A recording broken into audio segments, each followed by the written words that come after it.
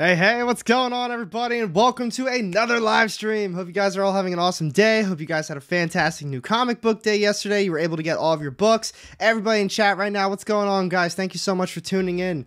We've got Dr. Cosmos, what's up? Spitzkoff, Larry, John, Dayton, KO, Connor, N1, N2, what's good, everybody? Hope you guys are all having a fantastic day. Let's see, we got some really good books this week. I think I only got, what am I looking at? 2, 4, 6, 8, 10, 12, like 13, 12 or 13 books, something around there. Had to read a couple digitally. My shop got shorted on a few, but overall it's a really good week. I'm pretty positive this is my first ever Archie comic. My shop, I was really surprised to see it, but they did have The Cult of That Wilkin Boy. So I like I said, first ever Archie comic, and it was pretty solid. It's a one-shot. I mean, look at some of these books we're going to be talking about today, guys. We got Black Tape from AWA, All 8 Eyes from Dark Horse, a brand new horror series from them, The Harrower's back from Boom Studios, another House of Slaughter, Terror Wars, a brand new series from Image. I don't know if this book was supposed to release this week. Did you guys see Dead Seas at your shop? Because it's showing that it's coming out next week. But my shop had it, so I picked it up, obviously. We didn't talk about it on Tuesday. Last Barbarian, folks. New Warlock series is out. And Dr. Atomic and the Pipe and the Dope book.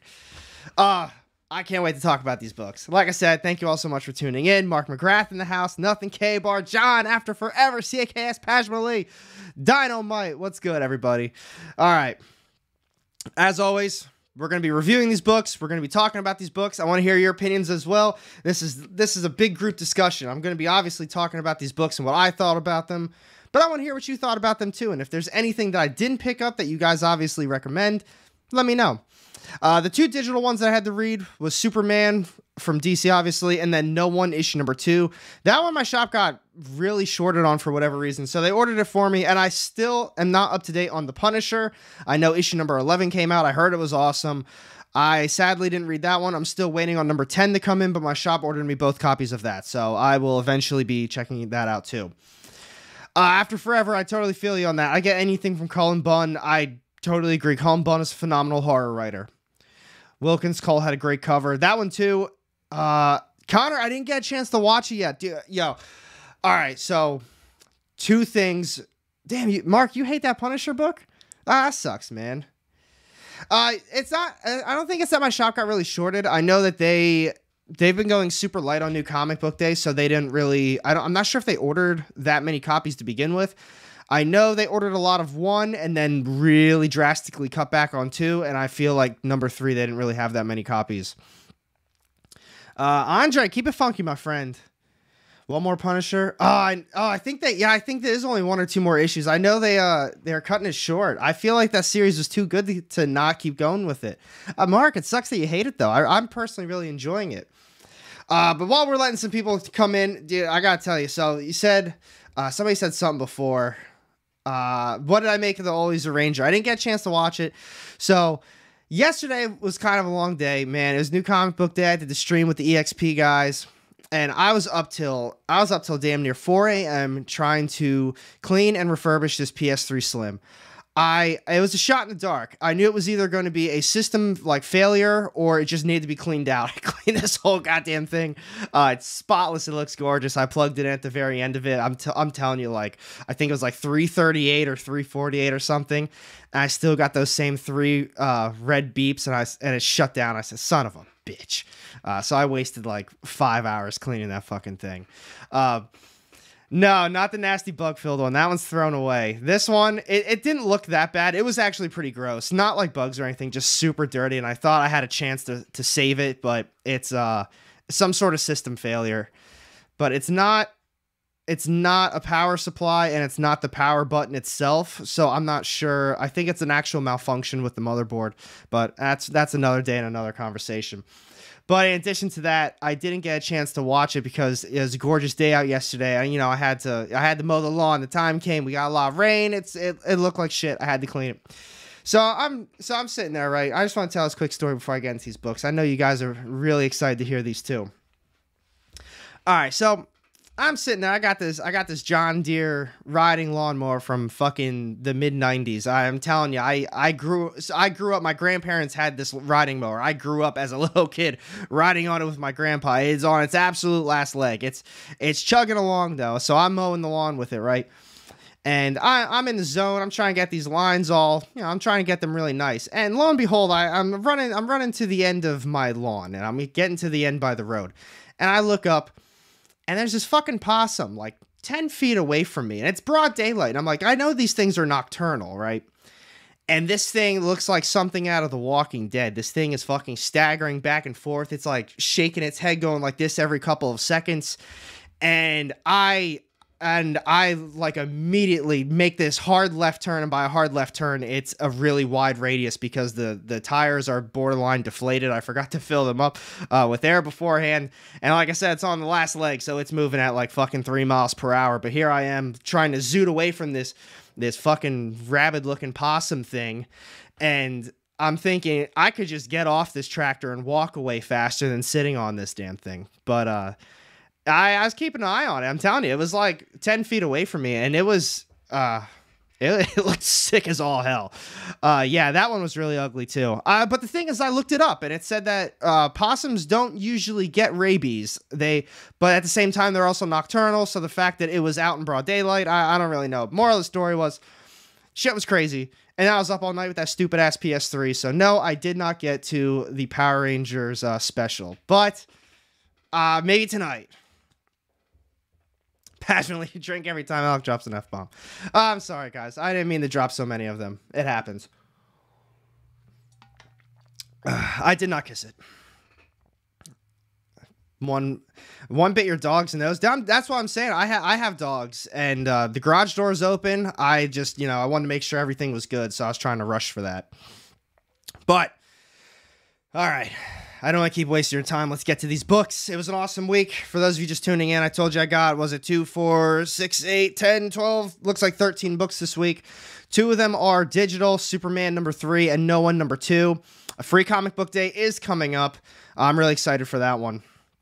There's a rabid squirrel by me, I think. Ugh, that's the worst. John, I know you love that Punisher series, man. I'm so bummed that I'm a couple issues behind, but I'm gonna get caught up, and I really like that series too. I think it's fantastic. But with that being said, because we're talking about the Punisher, you talking about Power Rangers Forever and Always or whatever. Yeah, some people are. Someone asked, I forget who it was that just commented. They asked if I saw it or what I thought of it. I didn't get a chance to see it yet.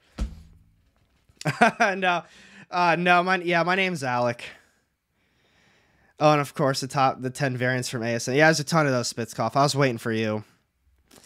So we're going to talk about, I only got 2 Marvel books this week because, like I said, wasn't able to get the Punisher, and everything else from Marvel, it was a pretty bad week for Marvel, in my opinion.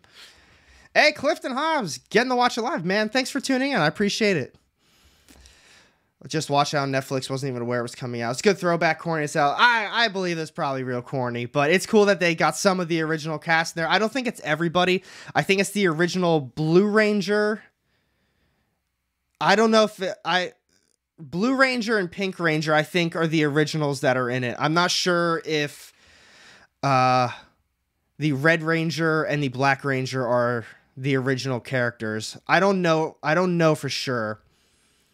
Hey, Sean, what's good, man? Henny, what's up? What's up? X-23 is in the X-Force now. I think they were kind of hitting at that in the other series.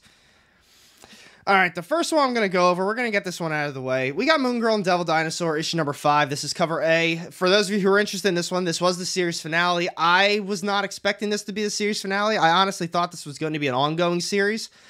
I don't know. Am I wrong? I feel like when we were doing the original videos and we looked it up online, it said that it was a brand new series from Marvel, and it didn't have a number next to it. Previews didn't have a number next to it, so I thought it was supposed to be limited. But once you finished, or I thought it was going to be ongoing, not limited. But when you finish up the actual book, it says the end at the very end. And it does wrap up quite nicely. I'm really surprised at how much I did like this Moon Girl and Devil Dinosaur book. I'm gonna tell you straight up, it's definitely not. It's meant for kids. It's a kid's book, but I think as far as the kid's book goes, the artwork is very nice. I'm gonna show you a couple pages real quick of that. I think the artwork is very nice. I think they did a great job developing the story, and I also think they did a really good job with the characters. We got first appearance of, her name is Olivia, the Sad Sacks. That's kind of like they're not the ice skating, but the skating group that Lunella is part of. And it's overall, it's a fun read. It's nothing special. It's nothing that's really going to just, it's groundbreaking to Marvel. But if you got kids, let them read it, let them enjoy it. And as far as kids' books goes, it's really not that bad at all. Moon Girl, officially the 7th smartest person in the MCU. I wouldn't be surprised. They were hinting at, in this one, that she's one of the smartest ones, if not the smartest. But just I don't want to spoil the whole thing. I can only imagine there's 33 people watching. I feel like most people didn't really read this series. So I'm not going to spoil too much. I'm not going to be getting too in depth with it. But this one, it does wrap everything up pretty nicely. If you can recall, the main plot of the story is you've got Lunella and her group of skaters. They're called the Sad Sacks. It's another group of, I don't think they're all Inhumans. They might be some Inhumans, a couple mutants. I don't remember off the top of my head. But then there's this other girl, her name is Olivia, and she isn't really part of the group, but we find out that she's also Kree, and she's trying to kind of take over the Earth. She's trying to get everybody under her mind control. And that's why I said it's really not that bad of a story. They really progressed the plot well. And you will be slightly lost. They make a reference to one of those Moon Girl, you call it a one-shot, but like the Moon Girl and Moon Knight, or Moon Girl and the Avengers, like those kind of those one-off issues that they came out with maybe 4 or 5 months ago, maybe around November. I don't even remember at this point. But something happens in one of those that causes Moon Girl and Devil Dinosaur to kind of swap brains every once in a while. So they make reference to that, and that does happen. So if you didn't read that issue, I think it's the first one, the Moon Girl, or Moon Girl and the Avengers. But yeah, it's really not that bad. If you can get them all for a reasonable price, I recommend it. Let's see. Who drew it? Let me double check. Good call. I always like to mention who the writer and the artist is. So the writer is Jordan Ifueko, and the color artist, KJ Diaz, inker, Jose Marzan Jr., and penciler is Alba Glez. Cover artist, Ken Lashley. I think, yeah. So Glez did the artwork as well. So not bad artwork. Let me show you guys another page real quick. There we go. Yeah. So nice. I think it's a solid series. Nice artwork, nice story. It's meant for kids, but it is what it is. Marvel should do more books for kids. It's funny. It's funny you say that, because I feel like for a hobby like this, they bank on, like, the books are obviously written for adults, when in reality comics are kind of intended for kids, but the comics that are out today obviously aren't intended for kids. But the thing is with Marvel, they're kind of caught in between this. They're not really doing adult books, but they're making them really cheesy and kind of kiddish, to where adults aren't really, they're not really connecting with a lot of the series, because they're having a lot of stuff in there that they make these corny jokes. They're making it really cheesy. They make it lighthearted. And I think that they're stuck in this weird spot, and I think that's why indies are so good, because a lot of them are pushing the limits on what they can put in a comic book, which one I'm going to get to in a little bit later, like this one from Image. It's a whole book about weed and how to grow weed and, make pipes and shit like that. So that's, something like that. But then when you have Marvel again, they're not really doing adult things. They're kind of, like I said, they're stuck in this in-between. They're trying to capture every audience that they possibly can. Let's see. They try to please everybody. Yeah, they're hitting the middle ground in the exact wrong. They really are. Because kids don't particularly care about comics. The way that the kids are going to get involved with comics is from the parents and maybe an older brother, older sister, just some sort of adult that has them, where the kids start looking at them. So you obviously need to get the adult side of everything, but then something like this, like Moon Girl and Devil Dinosaur, why can't they come out with books like that? You've got 37 different Spider-Man series out there. Make a kid one. I did do the, was it Big Trouble or something Trouble, and it's got Miles and Peter Parker in it. So they do them every once in a while, but overall they just, I don't know, they're stuck in the middle, I think. Let's see, Mark. Yeah, too childish for adults, too adult for children. Yeah, like I keep saying, they're stuck in this odd middle ground. Kids barely read comics. Kids, honestly, I could probably say kids barely read at this point. Everything's a tablet. Everything's online. The concept of them probably reading a book is foreign. I'm a child in an adult body, so worse for me. That too, and it's very expensive.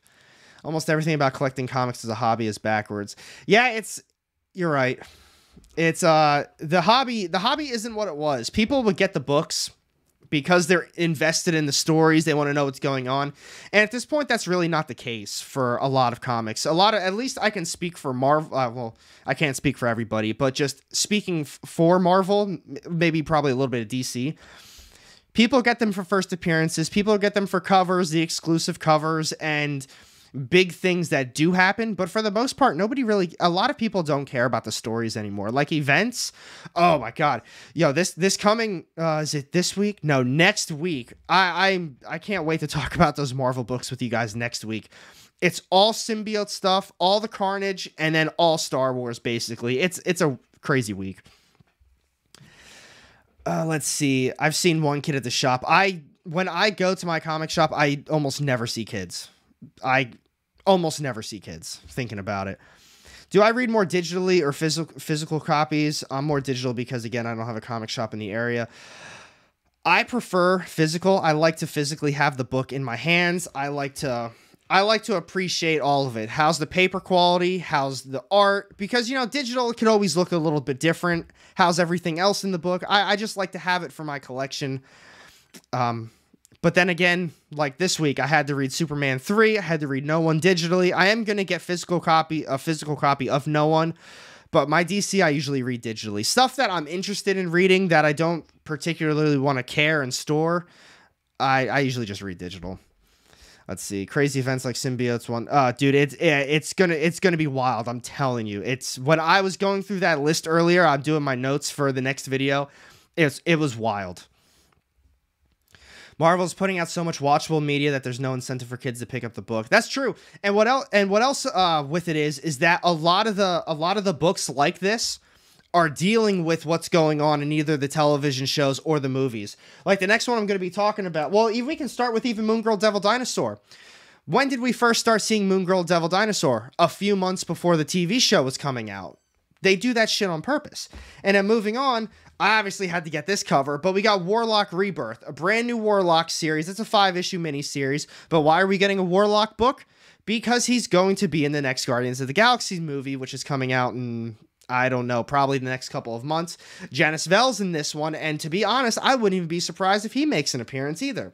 We got Gamora in this one. We got Pip.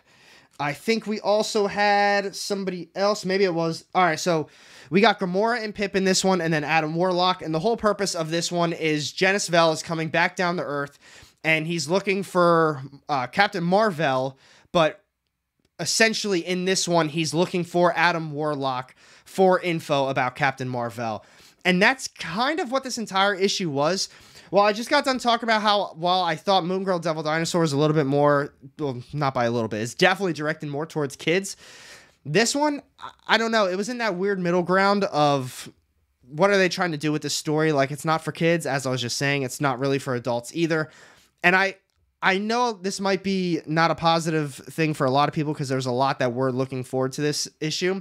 I really didn't think it was that good. I thought it was very boring. Maybe it's me. I don't particularly care about Janice Vell. I don't know. Pip, he shows up. It is what it is. Same with Gamora. Is what it is. Adam Warlock, pretty excited for that one. We'll see what happens with the series. But I don't know if it was really good enough to continue on with the second issue. It did leave us on kind of an interesting cliffhanger. And I'm not going to get into the spoilers, but I'm going to show you just what the artwork looks like. I thought the artwork was fine. I don't think it was anything too special. It's kind of on par with what's usually going on with Marvel nowadays. To be honest, I think the Moon Girl Devil Dinosaur artwork was actually nicer. So that's what that is. Like I said, it's not bad. I'll show you another page, probably with Pip and all of them on it. Yeah, here we go. So I'm not going to get into the spoiler too much, but we do get a first appearance in this issue. It's Eve Warlock. It's kind of the next the next stage of human evolution. She's kind of coming about saying that Adam Warlock is now not obsolete, but he didn't fulfill his mission, and now it's her turn to do basically what he was supposed to do. So a lot of stuff happens with that, and that's what I think was the most interesting part of the issue.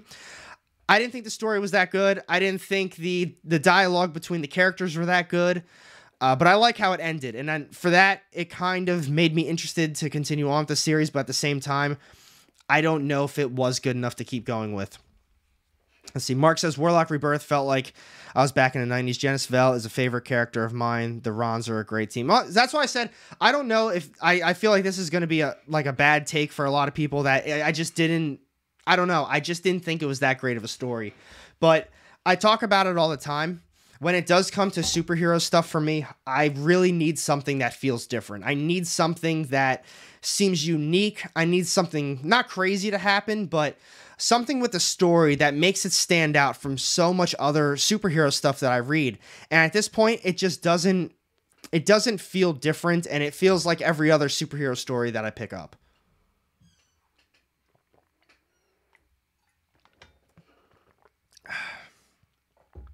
It might be. K-Bar, I was reading your comment. I read the first part of No One. It intrigues me. The first part, you mean issue 1? Or the kind of like the first half of issue 2? Dynamite, I dug it. A lot to build on. I want to see how they develop Eve. She could be a great villain if they go that route. See, that's what... they aren't going to change your world, but both are solid journeyman characters. I can agree with that. And see, that's where I was going. That's where I was kind of going with this one. I didn't think the intro was that great. I didn't think the conversations between the characters were that great. But when they got into the actual plot of the story, and then when Eve was introduced, what happened with that, I thought that was all really cool. So that's why I think it was a good, like a kind of nice introduction to where the series is going to be going. But the lead up to it was just, I don't know, a little lacking. We'll see what happens. I might end up picking up that second issue. I'm glad you guys all really enjoyed it, though. Indie Key Comics says, I thought Warlock Rebirth was awesome. Can't wait for issue 2. Spitzkoff says, have I read That Texas Blood? I read the first maybe 4 issues, and I thought it was extraordinarily slow. So I didn't keep going with it. But at the time, I don't think it was supposed to be an ongoing series either. I think it was only supposed to be a limiter or a maxi series. So once I found that out, I kind of wish I would have continued on with it, because that's the type of story that seemed intriguing to me, but I just didn't keep going with it. Were you reading Silver Surfer? No, I wasn't. Mark, I was. And if I was, I don't remember it, because back whenever that came out, I was probably like 5 or 6. And I don't remember when I actually started getting into comics, but it was probably when I was around 10-ish. So, man, actually, maybe, I don't know. Although what I do know is the first ever, all right, so this is kind of a little fun fact here. The first ever comic book that I had, I don't know what it was. I don't know what it's called off the top of my head, but it was an Adam Warlock issue. It had #1 on it, and it was a very shiny cover, and I absolutely loved it. I don't even know if I ever read it back in the day. I was obsessed with it, though. I always looked at it, and I was always like, whoa. It's a #1, and it's so shiny. I loved it. But yeah, that's a little fun fact. Let's see. I missed No One 1, but issue 2 did not impress me. So I think I'm going to be getting into No One shortly. But I think what it is about that series is that they're doing a really good job building onto the story. Like I said, I'll talk about it when I get there. Let's see. Hey, Dr. Nesnab. What's up, buddy? Above Snakes is the book for you. Oh, I heard that's a really good one. I didn't read it, but I heard it was a good one. Ambassador 1 and 2, really good for a new superhero book. Ambassador 1 was phenomenal. I think I put that at #1 on my top 10 list, or whenever I was reviewing books. However I did it that week, I'm pretty sure I put that one at #1. I didn't have an opportunity to read #2 yet. My shop has it ordered for me. David Rodriguez, I didn't listen to the podcast yet, but I heard the podcast really expand on the story and make it better. Let's see. We're going to go with, I think I have Image, the most books from Image this week, so I'm going to save them for last. It's usually Image is the most books. Let's see. And we'll do, and then one from Dark Horse, one from IDW. We'll talk about Dead Seas next. Yeah, we'll talk about Dead Seas next. So this one didn't pop up on my list when I was going over the upcoming new releases for this week's new comic book day. It's showing that it's coming out next week. And I looked up something else that also said it was coming out next week. So I don't know if Dead Sea... This is issue number 5, by the way. So I don't know if this was actually supposed to be coming out this week or what happened with it, but I thought it was another really good issue. And there is one more left, so this is the big penultimate issue. And I think they've done a pretty good job with the story so far. The only thing that I'm having a hard time with is that there is just... 5 issues. There were so many characters that got introduced. I don't know if I said it. This is from IDW, by the way. The artist is... let me get the story is written by Gavin Scott, and the art is Nick Brokenshire. Here's a little bit of the artwork. I gotta make sure we got good pages for you. There we go. Here's some of the artwork. I think the art is very nice. I love the concept of the story. I'm a big fan of horror stuff. I'm a big fan of just ghost stories, monsters, shit like that. You name it, I'm probably going to pick it up. But the whole concept of this story is that for whatever reason, the ghosts are stuck on Earth. They're not staying dead. They can't go to whatever the next stage of death is for them. They're stuck here on Earth in ghost form. And what happens in this one is that our main character, he's going to prison, and he takes, I guess, a shorter sentence to go work out on one of these ghost ships where a bunch of ghosts are stored. And what these inmates have to do is they need to clean the walls off of all they need to remove all the ectoplasm off the walls because it sells for a ton of money. It's got health benefits. It's got all of these positive things going for it. So inmates go out to sea or they go out to wherever and they clean up and gather all this ectoplasm. That's the concept of the story. As it progressed, obviously the ghosts, they break out, all hell breaks loose, shit like that. But it's a lot of fun. Like I was saying, the only problem I had with it so far is that there is a ton of different characters in it. And as the course of the series, over the course of the series, I kind of lost track of who was who. Even they stopped kind of using names and it kind of relied on us remembering who they were. And then at one point, a lot of the inmates, they started wearing these security guards uniform too, because, they're trying to escape. So then I was really mixing up some of the characters. But overall, they've done a really good job expanding the story. And this, while I just got done saying I did have some issues with some of the characters, me personally just not remembering them, they really expanded in this one. And the ghosts, it's all hell is broken loose now. And we learned a lot more about the ghosts in this one. And there's still a lot of stuff that's still up in the air. So there is a mystery going on in this series. I'm really excited to see how it wraps up. I hope you guys are reading this one too, because I don't read a lot of stuff from IDW. But this one, I kind of picked it up last second. I saw it. I thought, Dead Seas, new horror series. Why not give it a try? And it's surprisingly extremely good. It's every single issue I've picked up, I've really enjoyed. Let's see. Superman. We are finally getting some good stuff from the Boy in Blue. Yeah, the Superman series is good too. Dr. Cosmos. I didn't pick up The Expanse, the new one, but I know I was talking to a lot of people that were because they really love the TV show. Is there a release date for the first issue of the new Ninja Turtles? I know not this coming week, but I know the week after that, there's, I think, 3 different TMNT issues releasing. I think it's the TMNT Ongoing, Last Ronin, and the Armageddon game. So I think all 3 of those are releasing, not this coming new comic book day, but the one after that. So I hope that helps. Let's see. Next up, we're going to do... There's a lot of horror this week, too. Yo, if you guys are horror fans, I mean, look at this. Think about this list. Terror War, Cold of the Wilkin Boy, House of Slaughter. That's kind of a horror book. Harrower, All 8 Eyes, Black Tape, and Dead Seas. Almost the entire list was horror books this week. So if you're a horror fan, this is a great week for us. There's an Armageddon Game Alliance issue this week. I was going to say, there's a lot of the Armageddon Game stuff. Dr. Nesneb, I did finish reading Astronaut Down. I really enjoyed it. I thought it was a good ending. I thought it was worth the wait. I was excited that we finally did get it all wrapped up, and I think they did a good job with it. But next up, let's talk about the new one from Dark Horse. Another publisher I don't get a ton of comics from, But yeah, you know me, brand new horror series. I'm obviously going to give it a shot. I saw a few people in the chat, I think on Tuesday, saying, I think it was KO. I think he said, why does all the new horror stuff have to be about bugs? And it didn't really click at first, but when you really look at it, this one's about bugs. What was it? There's a lot of, the Terror War one is also about bugs. And that's just this week, but I know Breath of Shadows has to deal with bugs, and there's a lot of horror series that are all about bugs right now. It's kind of odd.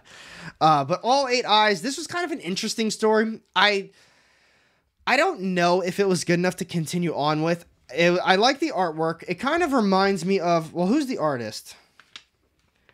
The script is done by Steve Fox, and the art is Piotr Kowalski. Colors are Brad Simpson, letters Hassan Atsmani Elanu. I definitely butchered that name. But the artwork slightly reminds me of kind of Ice Cream Man to an extent. A little bit. Not like super similar, but... Yo, Dynamite, my friend also... I texted my friend, I said, yo, man, I finally got a comic book you might enjoy. And he asked me, he said, can we smoke that paper? And I said, I mean, you can smoke anything you want to. I don't know if I would smoke that paper, though. But I said, you can try. Here's a little bit more on the art. I just wanted to skip over one of the spoiler pages for you guys. So what this kind of is about is we got our main character. Well, these are technically the two main characters right there. The dude with the red hair, you kind of see that he doesn't have the best of a life. He can't pay his rent. I'm pretty sure he doesn't really have a job, and at this point he's kind of house hopping, sleeping on different sofas. So one night he leaves. He's a little upset about just the way things left with his roommate, because his roommate was giving him shit. He's like, you know, where's the rent? You're behind on rent again. And obviously this dude, since he has no money, he starts giving him attitude like, oh man, you don't know what it's like to just be me and the problems I have, and you know, I don't have any money, shit happens, type of thing. So he's out taking a stroll, and that kind of homeless looking dude with the hood up, he sees him, and it looks like he's murdering somebody, but he's actually kind of murdering this massive spider thing that just got done eating somebody or murdering somebody else. And that's kind of what the whole story is that this homeless dude is kind of this protector of the night. He goes around hunting these bugs that prey on the helpless and the homeless and just people kind of wandering the streets late at night. So that's basically the premise of the story in All Eight Eyes. That's what I was saying. I don't think it was anything super special. The artwork was nice, pretty intriguing as far as the premise goes. But I don't know. Here, I'll show you a little page with the bugs on them. But that's all it pretty much is. The dude with the red hair, he doesn't believe the homeless guy. He said, you know, I must have been still drunk. I must have still been on drugs. There's no way I witnessed what I witnessed. And then he kind of comes to his conclusion and the realization, like, no, I guess it's true. There was that big spider, and then they kind of go out and just kill spiders together. It's okay. Not bad. Nothing super great. Would I read the second issue? If it's a light week, I'd pick it up, but that's about it.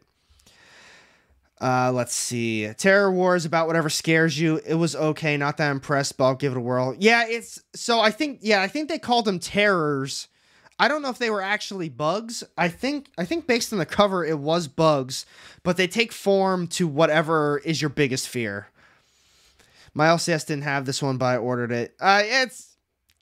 It's not, like I said, it's not horrible. It's really not that bad of a read at all. I feel like I'm extremely critical when I talk about these books, because I mean, you got to think about it too. Sometimes I bring this up periodically, but these books are all what, $4 at the minimum. Some of these are $5, $6 all the way up to $10.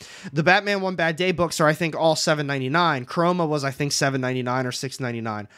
So if you're spending all this money on, I don't know, just a book that you can read through pretty quickly, I understand that they're taking their time to write it. They've got to do the art. There's a lot of time. There's a lot of patience. There's a lot of talent that goes into writing these books.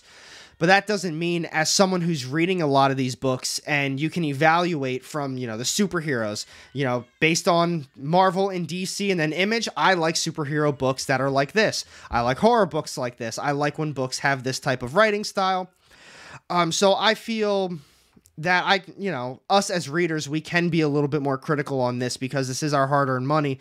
And I mean, there's people in chat that say they pick up 20 to 25 books a week sometimes. That's damn near $100 a week on New Comic Book Day. Some people are spending. There's guys at the shop who have big ass boxes full of books every single week for New Comic Book Day. Do they read them all? Probably not. But when you're buying a book for $5 and it's on cheap ass paper, the artwork sucks, and maybe the story's really lacking too. I mean, we have the right to be able to say, like, are you really putting in that much effort for this book? Is it supposed to be a cash grab? What are you doing here with this stuff? So that's why I say it wasn't bad by any means. Pretty unique concept, but it's not the, I don't know. There wasn't a whole lot to that first issue. Somebody who's kind of down in the dumps, you see that a lot in some books, and they're out killing bugs that are also killing homeless and poor people. So it is what it is. Let's see. The inking in that book looked amazing. Oh, for all 8 eyes? Yeah, if you guys are just tuning in, let me show you. And that's what I'm saying. I think the artwork kind of reminded me, not like slightly like Ice Cream Man to an extent. But I think they did a really good job with all of that. Oh, unless you were talking about Terror War. Oh, wait, no. I'm one of the dudes with a box every week. See, and if that's the thing, if that's your thing, then absolutely be all about it. But to continue on with what I said, then of all people, you have an absolute right to voice your opinion. I say say I spend $100 every single week on these New Comic Book Day books. AWA puts out a book like this. Image puts out a book like this. Marvel, why are you lacking? Why? And this is just a pure example. Marvel, why are you putting out books that's on cheaper paper? Why are you putting out books that are kind of unfinished stories, or there's an issue where you kind of leave a lot of loose ends and it never gets wrapped up again, or you abandon plot lines completely to move on to another arc or a brand new volume? Or speaking of volumes, why do you cancel something and make just a fresh #1 that picks up where the story left off? What, to get new readers in? Those are things that we absolutely should be able to voice without, getting criticized by other people. Because I have people that always say, it's like, man, you complain too much about these comics. No, maybe you aren't complaining enough, or maybe you do really truly love all these books. And that's, that's your thing too. Everybody's got an opinion. Let's see. Horror books don't do it for me. Ice Cream Man, Red Room are the only exceptions. Those are both solid ones. I wanted to like Silver Coin. Oh, man, Kaiser. I love Silver Coin. I'm so excited for that one to come back. I really am. Well, I feel bad because we're going to be moving on to a couple more horror books. All right, so now, this is my first ever Archie comic that I've ever read. I don't know if this really counts as an Archie comic because this is the Chilling Adventures Presents. It's Archie horror. It's a one-shot. But it was written by Cullen Bunn, and that's pretty much the main reason I picked this one up, because I went into it, I didn't know, because I know Archie is always a little bit more colorful. It's a little bit more lighthearted. So I thought, is Chilling Adventures like Archie horror? Is this more along the lines of just, I don't want to call it like a Halloween Archie, but you know what I mean? Just like not a scary or horror book. It's just a kind of Archie version of that. But this was absolutely a horror book. Cullen Bunn, that's what gave it away to me. He kills on all the horror stuff. And I thought this was fantastic. Now, I will say I wasn't a huge fan of the ending. I didn't think, so how do I want to put this without too many spoilers? I loved the entire book. I really did. I thought all of it, especially for a one shot, was extremely well done. And here's the artwork too. And I think the artwork was equally great. They did a great job building the story, talking about the character, and kind of seeing what happened with the character. So what it is, obviously from the front, we've got our main character, something Wilkin. I don't remember what his first name is. Bingo. So his name is Bingo Wilkin. And he sells his soul to be a musician. And when, you hear that, I say that out loud, like, you're thinking, AR, that's not unique at all. That happens in a shitload of books. And you're right, it does.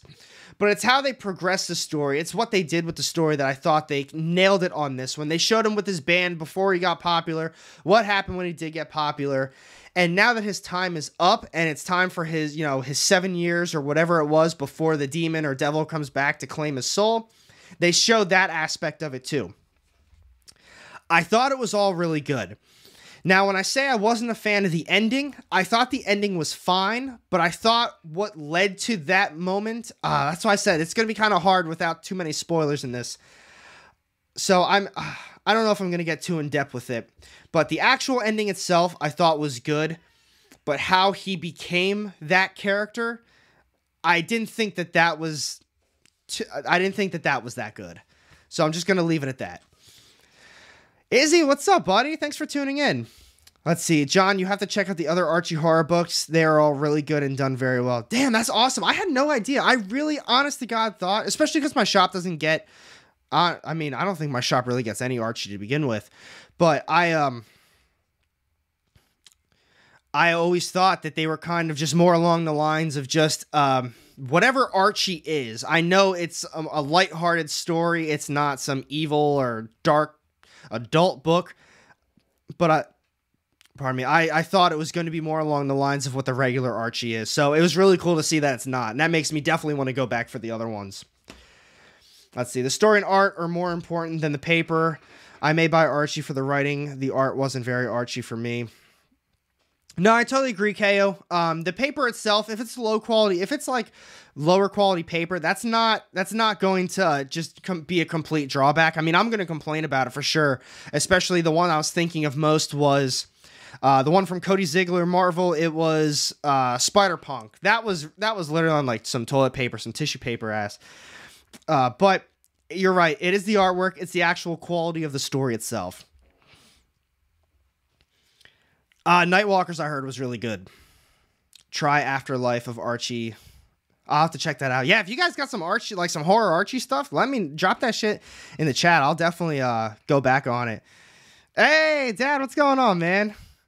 What's up, man? Tuning in. That's awesome. I appreciate you popping in.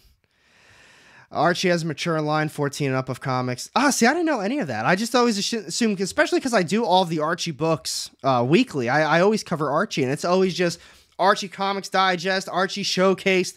But every once in a while, an Archie Horror Presents pops up, and it's like, oh, that's not bad.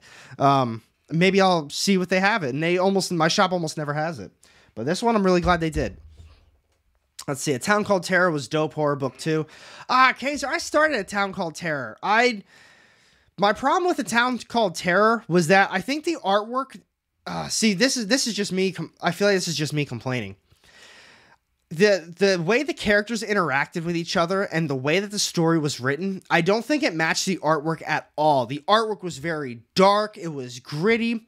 If it's the same book that I'm thinking of, and it was just so. I don't know, like it had like this really just horror scary vibe to it.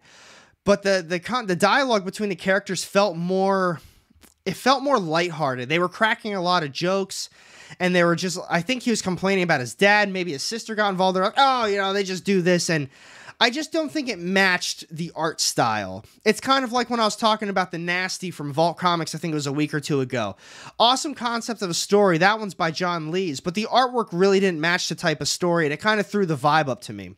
Now, I agree, though, Kaiser. I definitely should finish it up. I think I only read two issues. I kept wanting to say episode for some reason. Do you do these live shows on particular days? I'd love to tune in more often. Dr. Nesneb, I do Thursday. I do all of these. I do the new comic book day reviews. That is now going to be happening on Thursdays, 5 o'clock for now. In time, it might be a little bit later, but as of now, all of my stuff's going to be at 5 o'clock just to make it really easy for everybody.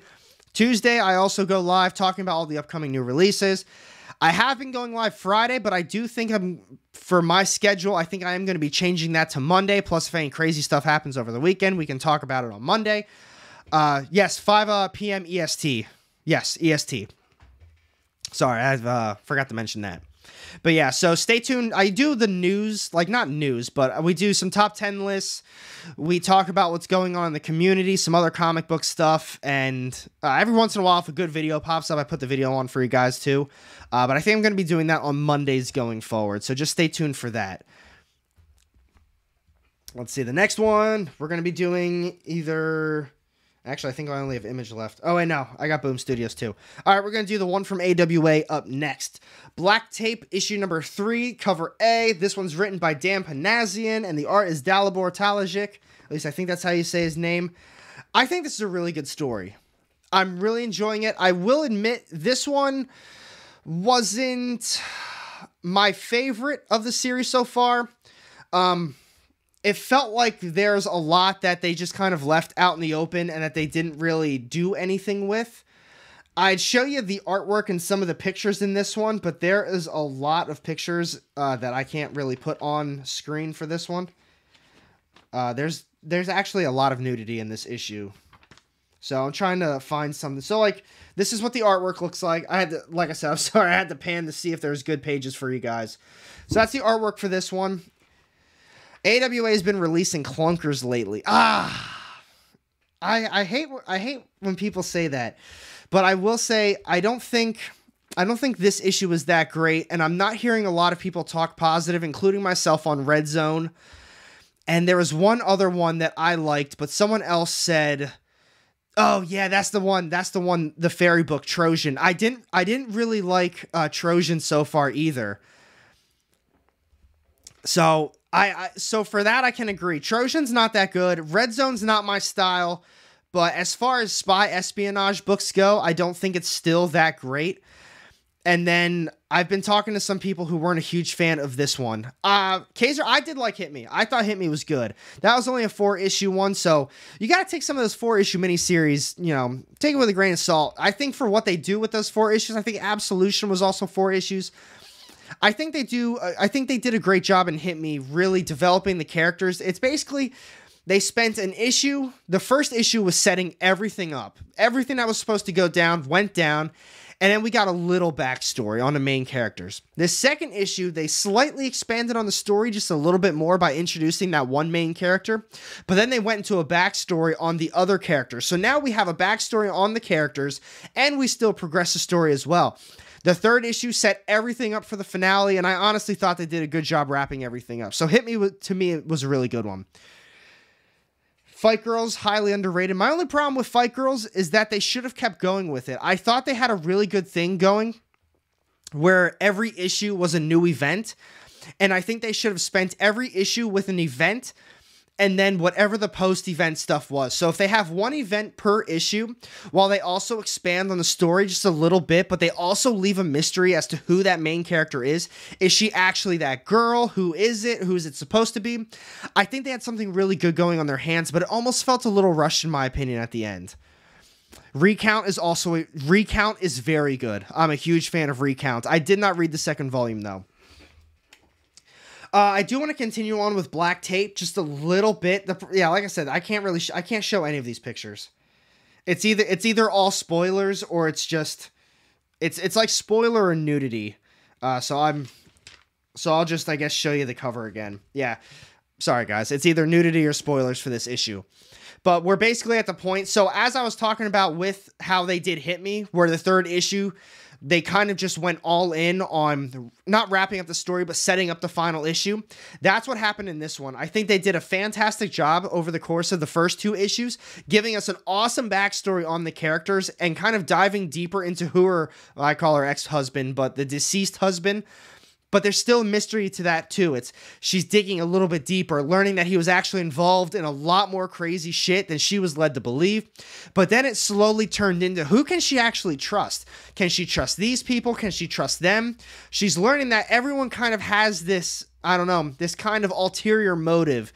And this issue is when you actually learn all about that. You see that kind of, that's it. I was going to say, this is the spoiler issue. This is where they expand on everything, and it's probably going to be wrapped up really well in the 4th issue. Let's see. Oh, seeing all the good stuff by AWA. Not All Robots was great. Erratic was fantastic. Yes, Kaiser, somebody else said that. They said a Mark Russell book is a skip in their opinion. I was like, Not All Robots was really good, but I will say, I think Mark Russell did New Think, and New Think was terrible. Bad Mother is fantastic. Black Tape has spiders too. Does Black Tape? Chariot was awesome, and I'm waiting for another volume of Chariot.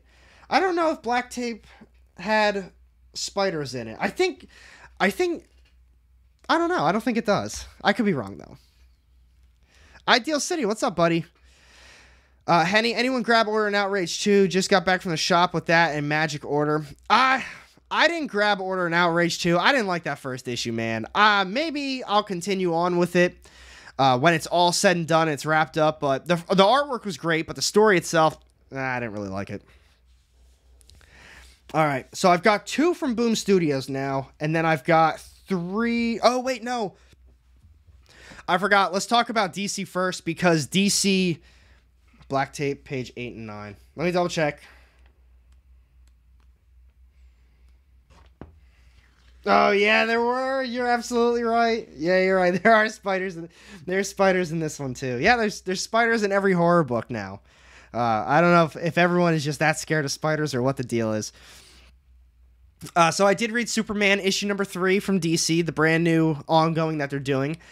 So here's my take, and this is coming from somebody who I've talked about it. I haven't read any Superman books before. This is my first solo Superman series that I have read.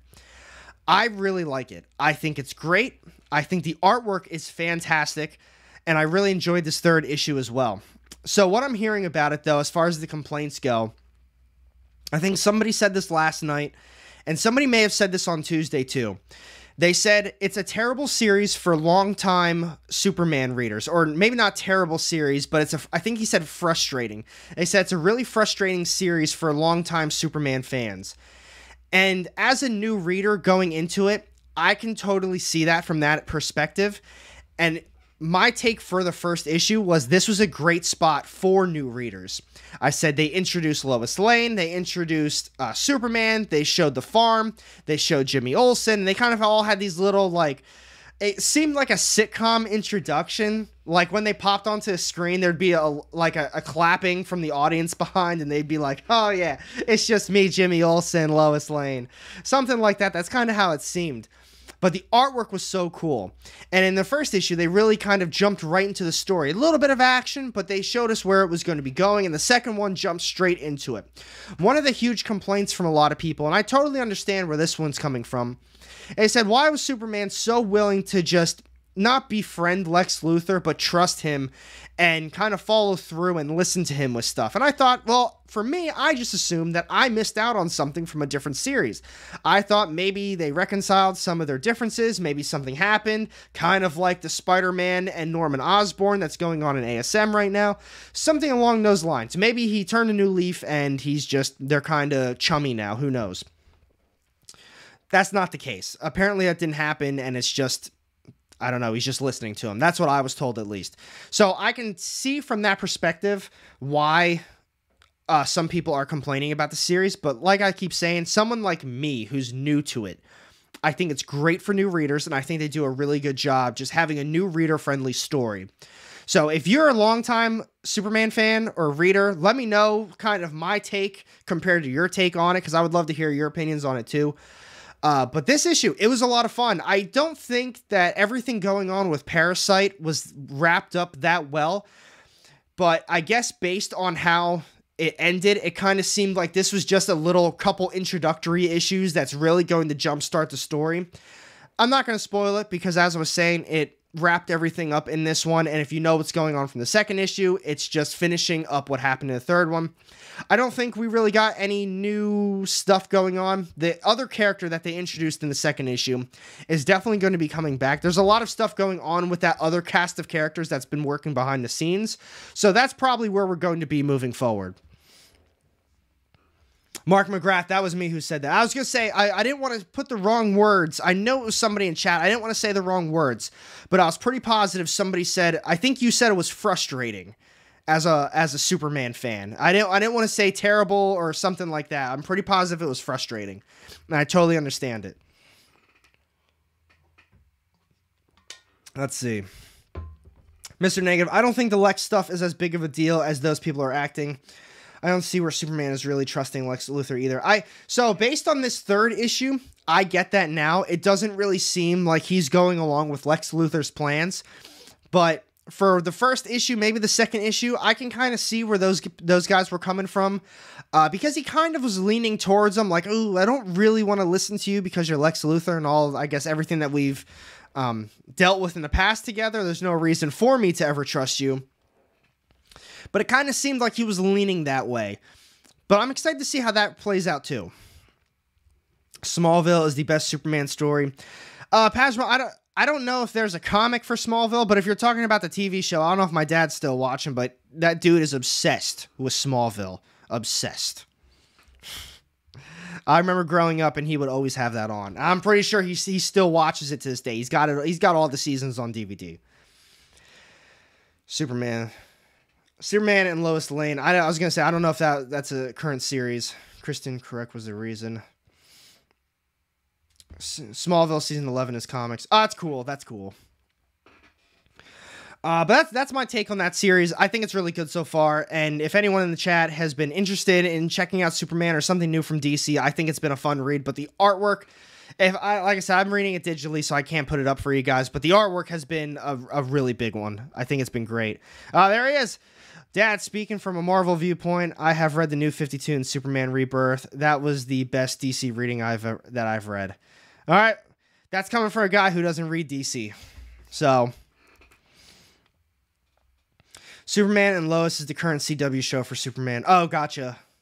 It sounded familiar, and I guess that's where I recognized it from. Superman by Williamson is certainly better than when Bendis was writing it. The reason Clark trusts Luthor now is because the story says he does. Spoilers. Now Lex has a... Oh, I said the spoilers out loud. I won't do it. Oh, yeah. Yeah.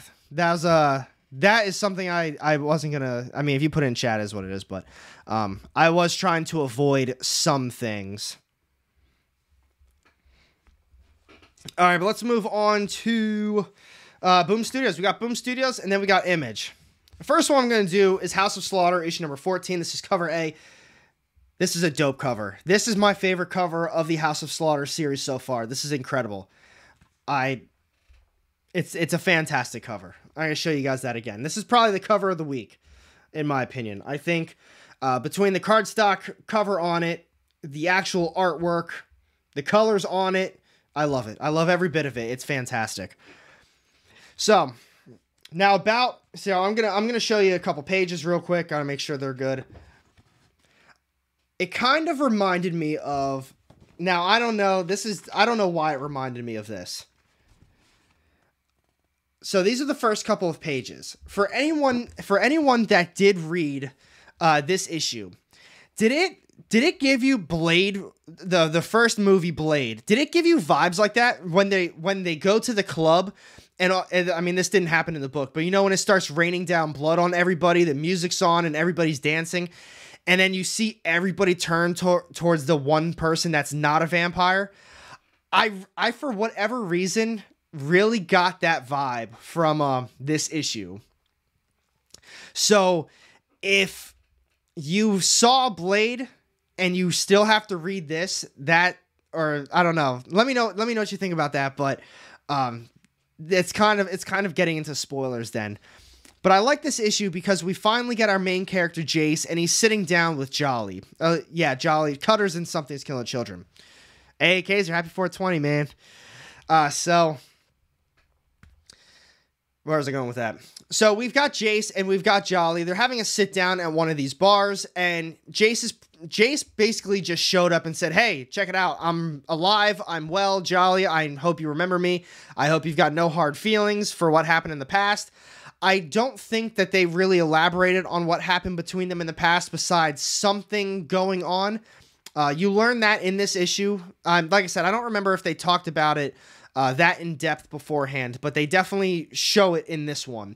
So you see what happens between them and why Jolly isn't really a fan of Jace. But he's reaching out. He's saying, you know, I'm reaching out to you. Please let me get Sonny back. That is my kid. Just please let me get him back. And you see them have this talk, and it turns very south very quickly, and a lot of stuff happens from there. It was an awesome issue. I really enjoyed it.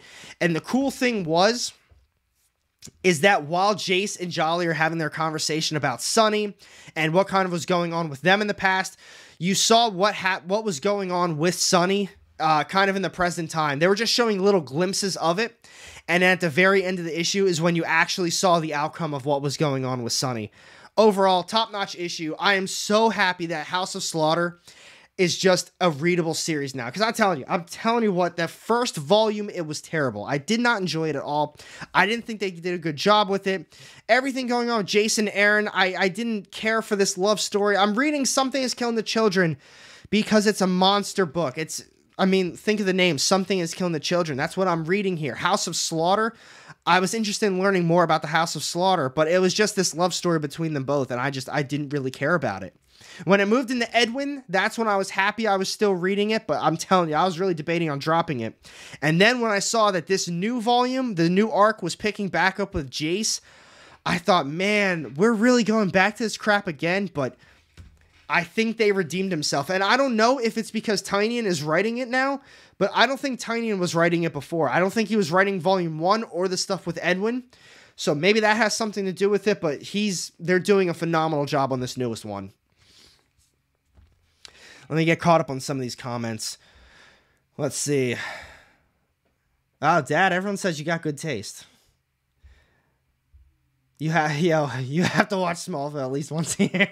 He does. He's not bullshitting with that. He does. There's a series on YouTube called Talkville where Michael Rosenbaum and Tom Welling rewatch the show and talk about it. Oh, that's pretty cool. I'm sure he would like that. Let's see. Dawn of DC is spot on so far. Green Arrow next week. I'm probably going to give Green Arrow a shot too. Yarel, happy 420, my friend. Smallville is good, but it is a Clark show, not a Superman show. The mantra for the show was no fights, no tights. Superman wears a costume and flies. Smallville's a story of how Clark becomes Superman. Yeah, I feel like that's why a lot of people liked it already, or likes that show. Dynamite, to my knowledge, I'm pretty positive Dawn of DC. I'm not calling it like the DC Rebirth or the New 52, but I feel like that is this version of that. Like they're kind of starting fresh with a bunch of characters. A cash grab. Let's see. Yeah, Parasite was cool. I thought Tape Rumble wrote that issue. This one? It could be Tape Rumble. They have James Tynion. They got his name first, but I think it does also have Bromble on. Let me double check. Where they put it at the end. Let's see. Series development by James Tynion IV, written by Tape Rumble. You are correct. I am wrong. Illustrated by Antonio Fuso and colored by Mikel Moreto and lettered by And World Design. Designs and development by Werther Deladera. All right, you are correct. Development was by James Tynion, but written by Tape Rumble. People read Marvel. Yeah, I do, kind of. All right. Now we're going to move on to the other one from Boom Studios. I'll tell you what, Boom Studios had some home runs this week. We got Harrower, issue number 3. This is cover A. This is written by, let me double check, Justin Jordan and Bram Revel. Well, written and artwork done by them. I am very surprised with how much I like this issue. I just got done telling you guys on Tuesday. I said, if you're a fan of the 80s horror stuff, you like Halloween, you like Friday the 13th, Nightmare on Elm Street, stuff like that, you're going to like this because there's not really a story at all. They're just focused on this Harrower and how he's just out demolishing people and just killing everybody. They're not focusing on character development. They're not focused on plot development. They're not really doing anything besides trying to survive from the Harrower. And we already knew where this issue was probably going to be going because the first issue, they show the Harrower, and then he murders a couple people in town, and everyone keeps talking about how, it's that time of the year again. The Harrower's going to come out. Everybody's got to be careful, and people think it's also just a myth, shit like that. Second issue was crazy. They went all in on the Harrower just being this monster. It was awesome, but at the same time, we kind of knew where the third one was going because whoever survived, they obviously were going to think of some sort of plan of action. How are we going to proceed? How are we going to live? How are we going to take down this monster? However, they went in a different direction, kind of, and they actually developed a plot in this issue. They have a real plot going on, and it was kind of a complete, kind of like a mind-bending plot twist to this one. I got to the end of this issue, and I was like, oh, okay, I'm I feel actually invested in this series now. I will say I'm still not a fan of the artwork. I don't think the artwork is that nice. There's a ton of action in this issue. To be honest, the only drawback from this series is probably the artwork so far. I'm just not really a fan of it at all. I'm not a fan of the character expressions. I'm not a fan of a lot of the character dialogues. But what I will say is this one around the halfway, maybe the 3/4 point, it really took a different direction. And if you guys have kind of been on the fence of picking this one up, and especially after you heard me talking about it, like, oh, I'll just wait it out. I'll wait to see what happens and we'll go from there. I'll tell you what, I'm really excited to see what happens with the story now. They went kind of a different direction and it's extremely interesting. So props to them for that. Yeah, Coin Collector, definitely a Friday the 13th style. I think I had a little bit of like a Michael Myers Halloween vibe reading this 3rd issue, but for the most part, it's definitely more of a Friday the 13th. Yeah, KO, I agree. Good writing, art is muddy. The artwork, I just don't think it's not that nice to me. Not my style. Cautiously looking forward to Green Arrow. Williamson has been letting me down lately. Superman is just okay. Shadow War and Dark Crisis were a mess. Well, Williamson's writing something else, though, that I think I'm reading that I'm really enjoying. Oh, Brother B, you're crazy, man. Silver Coin is one of my favorite horror series from Image. I absolutely love Silver Coin. The only issue I didn't like, which is crazy because he's one of my favorite writers, was the Jeff Lemire issue. I thought that was one of the only ones that didn't really fit with the Silver Coin. Just wasn't that good to me. Luis. Let's see. Hey, R, have you noticed a downtrend in sales from your local LCS? Are sales down for them? So I don't know their numbers off the top of my head. I do work there. I don't know. I don't ask about numbers. I don't, above my pay grade. I don't ask about that stuff. But either way, what I will say is that from me moving here last year, so I've gone to the shop whenever I lived in Pennsylvania. This is the shop I would go to. Every time I would come home to visit, this is where I would go. The new comic book day walls were always stocked. They were always packed. Never even had to have a pull list because I knew they were just going to have it. All those small indie publishers, all the publishers you've probably never even heard of, they had it. They would get everything. The walls would look fantastic. I moved here last year, last December. Well, shit.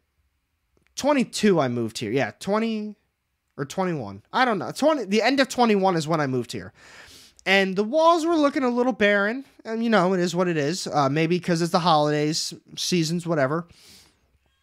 And as the year went on, they're ordering less and less stuff. I'll tell you what. From the time of me moving here to now, they have cut back tremendously on New Comic Book Day. And I can't speak on their numbers, but they absolutely are not selling nearly as many New Comic Book Day books. People they're not interested in it in that same way. And they went from having usually a couple long boxes worth of books to put on the shelves. This week, we had, I think it was a quarter of a long box to put on the shelf. And that, obviously people ordered books. Those books were already pulled. These were books that were just shelf ready for whoever comes in to get books. And I'll tell you what, a lot of them are still sitting on the shelves. But that's not to take away from them as an LCS, because they sell everything. They have everything. They've got game systems. They do all the trading card games. They've got board games. They've got walls of key books. They've got hardcovers and trades, back issues throughout the entire store. I think they've got almost 30 or 40 long boxes of just dollar books. They've also got priced back issues of keys. They've got a lot. They are a phenomenal shop. So that's not to take away from like, oh yeah, they're not doing well for New Comic Book Day. I think in general, New Comic Book Day just isn't what it was. You look back a couple of years, people were lining up at the shop to get maybe a spec book or a first appearance book. And people were loving that stuff. People were hyped about a brand new series with the potential of where it could go. Think about, for example, with Donny Cates' Venom, when he did Absolute Carnage, when he did King in Black. Even between those two, there was a big difference. When Absolute Carnage dropped, people were going batshit crazy over that. People loved it. People were eating up the tie-ins. They were just excited for Absolute Carnage and how it worked its way into Donny Cates' Venom. A year later, or whenever what I just say, King in Black popped up, it wasn't the same at all. It had a different vibe. People weren't excited about it. People weren't hyped up for it. They weren't saying, "Oh, this is it. This is that." It's just, I don't know. It's, to me, New Comic Book Day just isn't what it was. And it doesn't help that as far as Marvel goes. Now, the indies are killing it. The indies are killing it. Marvel's just not as good. Their books just, they're falling flat, in my opinion. And now I saw Dynamite say location is huge. And Comic Chef, what's up, Comic Chef? I don't know if I said hi to you before. Is your area just oversaturated? Now this isn't to take away from the other shops, because I know Jaff is in the area. It's JAF. Jaff is a great shop. Jaff has a lot of keys as well. They have a lot of New Comic Book Day books. If we're being honest here, I would go there for New Comic Book Day if it wasn't so far. They get it all, and they get Bad Idea Comics if anyone's from the area and cares. But outside of that, that's like kind of 30-ish minutes away from where my shop is. But outside of that, I don't think there's any other comic book shops in the area. If you go like 20 minutes in a different direction, there might be, but there's really nothing there. And I will say that the shop is very good. It is, this is what I was going to say. I don't know if it's just me kind of hyping them up because I work there, and not only do I work there, but I do buy a lot of stuff from there. I think they probably are the best comic book shop in the area based on the amount of things that they do have. Because as much as, as good of a shop Jaff is, they don't sell the things that my shop, The Encounter. Oh, I should probably tell them say who they are. It's The Encounter. It's in Allentown, Pennsylvania. If any of you guys ever stop in, seriously, it's a great shop. They've got, like I said, statues, back issues. They sell everything. That's why I could say, I can confidently say that they probably are the best shop in the area. They're always getting collections in. They're always buying collections, and they run a good store. They run a very good store, and they host game nights as well for the cards. I like going there.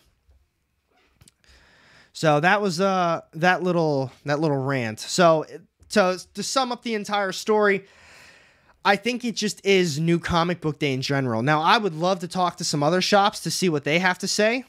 I'm not tight with other shops like that. I know out in Oklahoma, I was tight with a few shops, and that's also Oklahoma, where New Comic Book Day in general might not be as good as, say, I see KO saying Midtown, which is in New York. There's obviously going to be a massive difference. So the shops out there, man, Coin Collector, you didn't have to do that at all, man. I appreciate that, bro. That means a lot to me. I appreciate the donation. That means a lot. So that's why I was saying, I lost my train of thought, man. Thank you so much. I appreciate that. That really threw me off, bro. Coin Collector, thank you so much, buddy. So what I was saying with that is, like, the shops out in Oklahoma, out there, things might not be. Spitzkoff, I would, bro. I ran out of Michael's Secret Juice, or whatever it's called, Michael's Secret Stuff. I ran out of it. But out there, New Comic Book Day, the shops didn't really get a lot for New Comic Book Day to begin with. Like, they got all of the Marvel, they got all of the DC, but the indies, they usually didn't get the indies. Image, the big titles from Image, I'll say right now, like, say Spawn, if Vanish was going on, a series like Vanish, something big, something popular. But for example, like Terror War, I'm going to talk about Terror War next, and Last Barbarians right after that. They might only get 1 or 2 copies for that, because they're not going to take a risk on buying maybe 10 copies and it just sits there. So DC and Marvel, you could rely on for everything, but indies, it was a rough one out there for indies. I will say that. But there's really good shops out there too, like DZ Comics. If you're in that area, I think it's Moore or Norman in Oklahoma. They have all gaming, back issues, walls, keys. They got an arcade set up there now. A very good comic shop. All right, let's see. Dynamite, Marvel, and DC are the names the general public knows. Facts. Unfortunately, interest in the indies is directly affected by the big two bringing new fans in. I can agree with that too. Buy some comics to review AR. Absolutely, Henny. I always say that anytime donations or every time from ad revenue, everything just goes right back to the channel. It's for books, it's for giveaways, it's for stuff that I try to do for you guys to make better quality, all shit like that. But the next one I'm going to talk about, I'm going to save Terror War after that. We're going to do The Last Barbarians next. This is cover C. This one's written and done by Brian Haberlin. I've kind of been hyping this one up. Not saying like it's been like super good, but I really liked Hellcop, and it's done by the same person, and I think that this one had a lot of good going for it. I'm not saying it was phenomenal, but the story was interesting. There was a mystery. And I kept saying, I'm excited to see where they go with it. I want to know what's going on. But I think after this third issue, I don't think I'm going to be continuing on with this series. I keep saying the artwork to me, the artwork looks too, I don't know, it looks too digital. It looks too kind of cartoonish and bubbly. And the artwork's not really my style. It's not bad, just not for me. But this is a quick little thing. I'm glad I opened to this page. Let's see if you guys can see it on the screen. There we go. Can you guys see that? It says, I guess you have many questions. And then under Sylve, it says understatement. That's how I feel reading this. I have so many questions about this series. And when they said that, I actually laughed out loud. And I was like, that's true. That's an understatement of how many questions I have about this series. What happened to Sylve and her brother, which we actually did learn a little bit more about in this issue.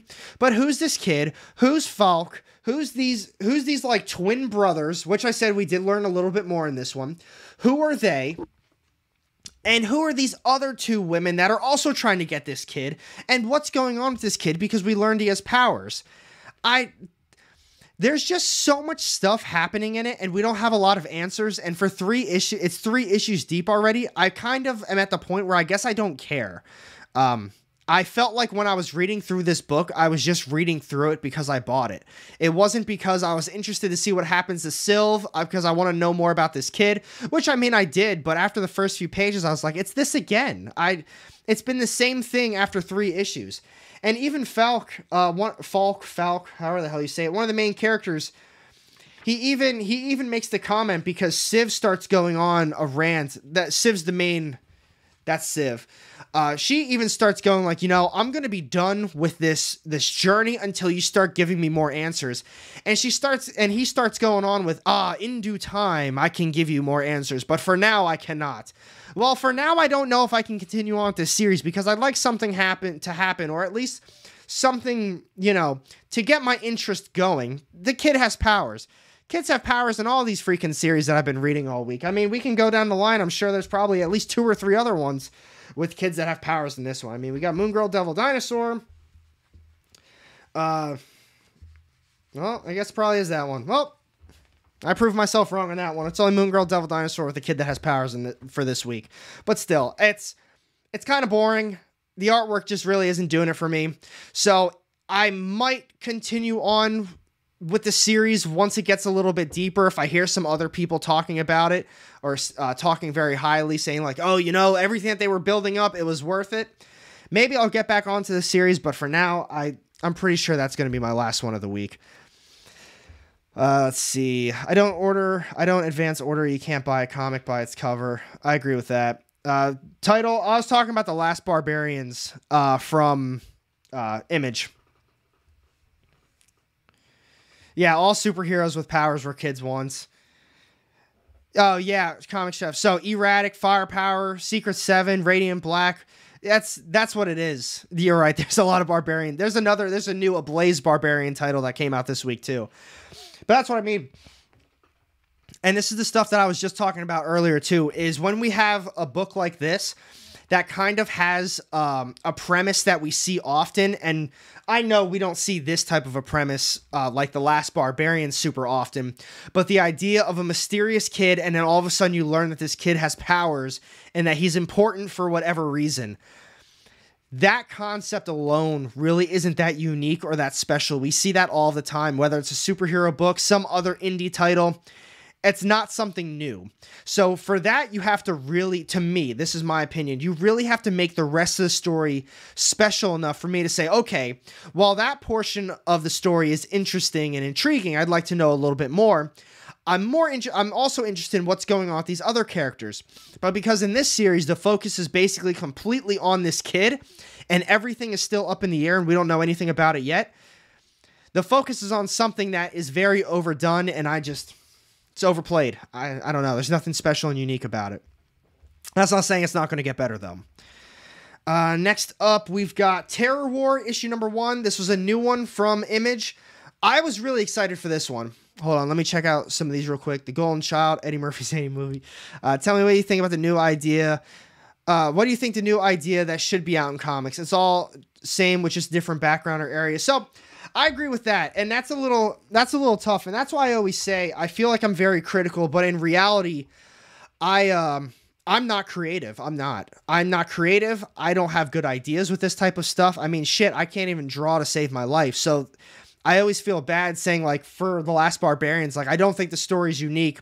I don't think the artwork is that good for me. I couldn't do any better. I can't. So I always like to pay respect to the artist and the writer, and I always try to say it's just not for me. Henny, the new April Fool's DC covers, I did do those. No, I'm kidding. I didn't do them, but I probably could do something similar to that. But the thing is, so The Chosen One's a classic trope, and you're right. It has to be done in a new and interesting way to entertain readers who have seen it before. I think that's what it is. So to go back to Comic Chef, it's not that we need some new fancy idea, because look at me. I like horror books. I like the monster stuff. I like detective, mystery series. Those things are up my alley, and I that's what I prefer to pick up. But at the same time, you're in a category that's very oversaturated. Like Mark McGrath just said, The Chosen One, this kid, he's got these powers. We need to save him. We need to get him from point A to point B. If that is going to be the main plot of the story, there has to be some other things going on with these characters. There has to be something else going on in this world where the focus isn't completely on just that, because that alone isn't going to make readers want to continue, because they could just read something else.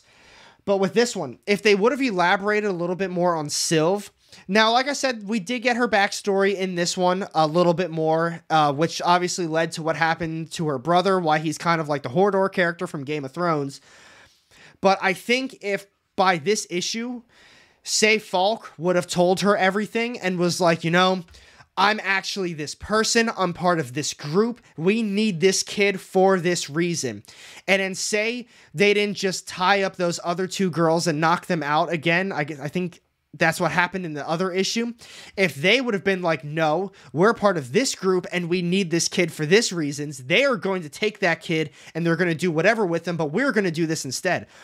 That, to me, is what all of a sudden makes the story interesting. I think that's the type of thing that could continue to make the reader want to be in that series. But instead, they keep it ominous. They say, I can't tell you yet. Oh, we'll find out eventually. Or we just don't have the answer for you. Well, if you don't have the answer, then what is really the reason that I, the reader, should continue on with this series? Do you want me to just tag along with you on this journey for another 5 or 6 issues and then you kind of start sprinkling in information about these other characters? Like, I get that you don't want to rush things in the very beginning with a lot of these stories, but at the same time, you need to make the reader feel invested. You need to give them something, whether it's a backstory on the characters, a development in the characters, or just overall a super interesting plot, and then you expand on that as the time goes. But when you're 3 issues into the series, and I don't know how long the series is going for, and you still don't know basically anything about anything, you start to feel like you're wasting your time, and that's kind of where I'm at. And that's why I said in the beginning, I like this issue. I like where this series could potentially go. It feels like it has a lot going for it. The artwork, a little bit of a drawback, but hey, it is what it is, because there's a lot of interesting characters that were in a lot of different places that all wanted this kid.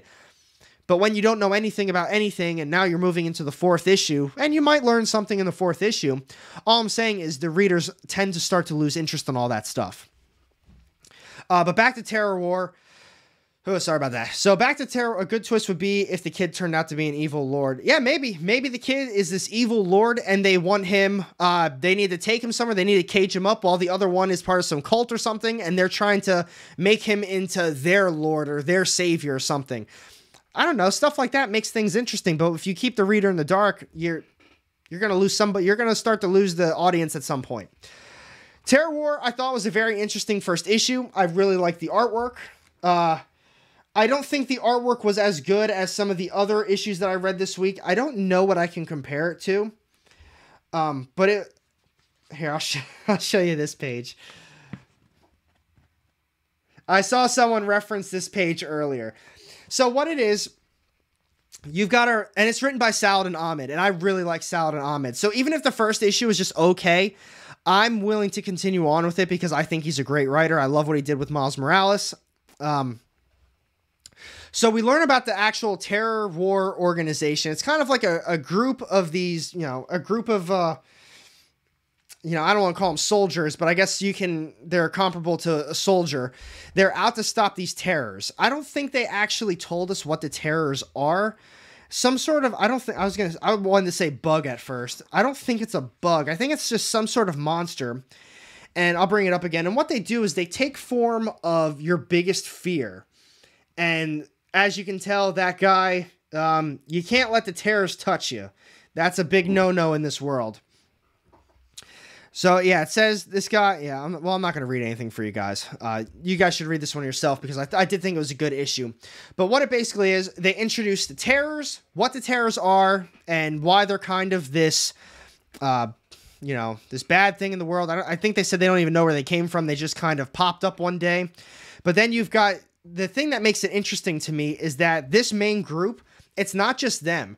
There's other kind of mercenary groups like this. I think mercenary is a better way to describe it because after kind of, like Dynamite said, Kermit the Frog over there got annihilated by our man on the front cover here.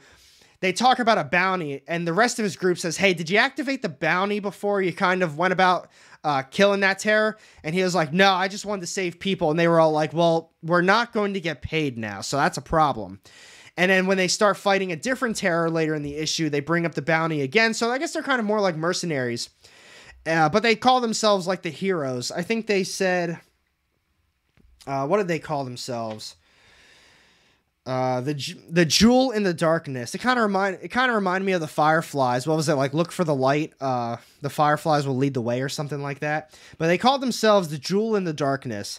These little mercenary groups. And I don't know, it was a fun first issue. I don't think we really got a ton of info on everything, but it was just enough for me to want to continue on. This one I'm not going to talk about too much. If you picked it up, you picked it up. If you didn't, you did it. We got a Dr. Atomic, the Pipe and Dope book. I really didn't know what I was getting into with this one. I'm kind of surprised Image released a book like this. It's really an entire book about weed. It's in black and white, so if black and white's not your thing, there's that. But this is like the type of book it is. Very, very, very, very dialogue heavy, but it's talking about all the ins and outs of everything that has to do with marijuana. They're talking about pipes, they're talking about joints, different types, how to grow, how to just build something to store the weed in, what to store it in. That's what this book is. So everybody that's been commenting 420, I'm sure you all picked this one up. It was fun. It was fun to page through. And I mean, I'm going to be real with you. I didn't read the entire thing just yet. This is the only issue this week that I didn't read the entire thing for. But that's basically what this entire thing was. Yeah. How to care for a plant. What's weed? It's the thing that grows in between the cracks in my freaking, cement outside my house. That's what they're talking about taking care of. I think it's a drink. It is a drink. The last book that I'm going to be reviewing is, I had to read this one digitally too. We got No One issue number 2. This one's from Image. This is another really good issue. I saw someone earlier saying that I think they said they didn't really like the second issue. See, this is the type of thing that I was just talking about before. I really like it for what it is. Sure, there's not a lot of action. I think we only saw a little bit of action in this issue. Hey, Breezy Comics and Collectibles, what's up, buddy? I think we saw a little bit of action in this issue, but man, the world building that they're doing in this story. Now, I know this is just a me thing. I did lose track of some of the characters. There's a lot of characters that are going on. We got the podcast people. We've got the dad, who's also the kind of retired chief, not retired chief. We have the actual I believe it's a police chief. The senator that's in it, his son, the murdered wife. There's a lot of people in this series. So I do think, personally, I mixed some of them up, or I lost track of who was who at one point. But man, the world building that they're doing, there's a lot of stuff going on in this series, and they're really not telling us a whole lot of info just yet. This is what I was talking about with The Last Barbarians. Now, if they told us a little bit of stuff that makes the reader want to continue on, that's a whole different ballgame. You can keep it, mysterious. You can keep it ominous. You can do these things, but you need to give the reader something that says, oh man, I can't wait to find out what happens with that. Or what's this character up to? What's going on behind the scenes? And that's exactly what this issue was. I agree, Dynamite. It was very dialogue heavy, but I think that's where this series is going to be. I don't really know the best way to compare it to something, but it really is just like a mystery of who is no one, and his son, does he know who no one is? Does anyone know who no one is? And is it an imposter? Is it the legit actual one that they thought either got arrested or killed all those years ago?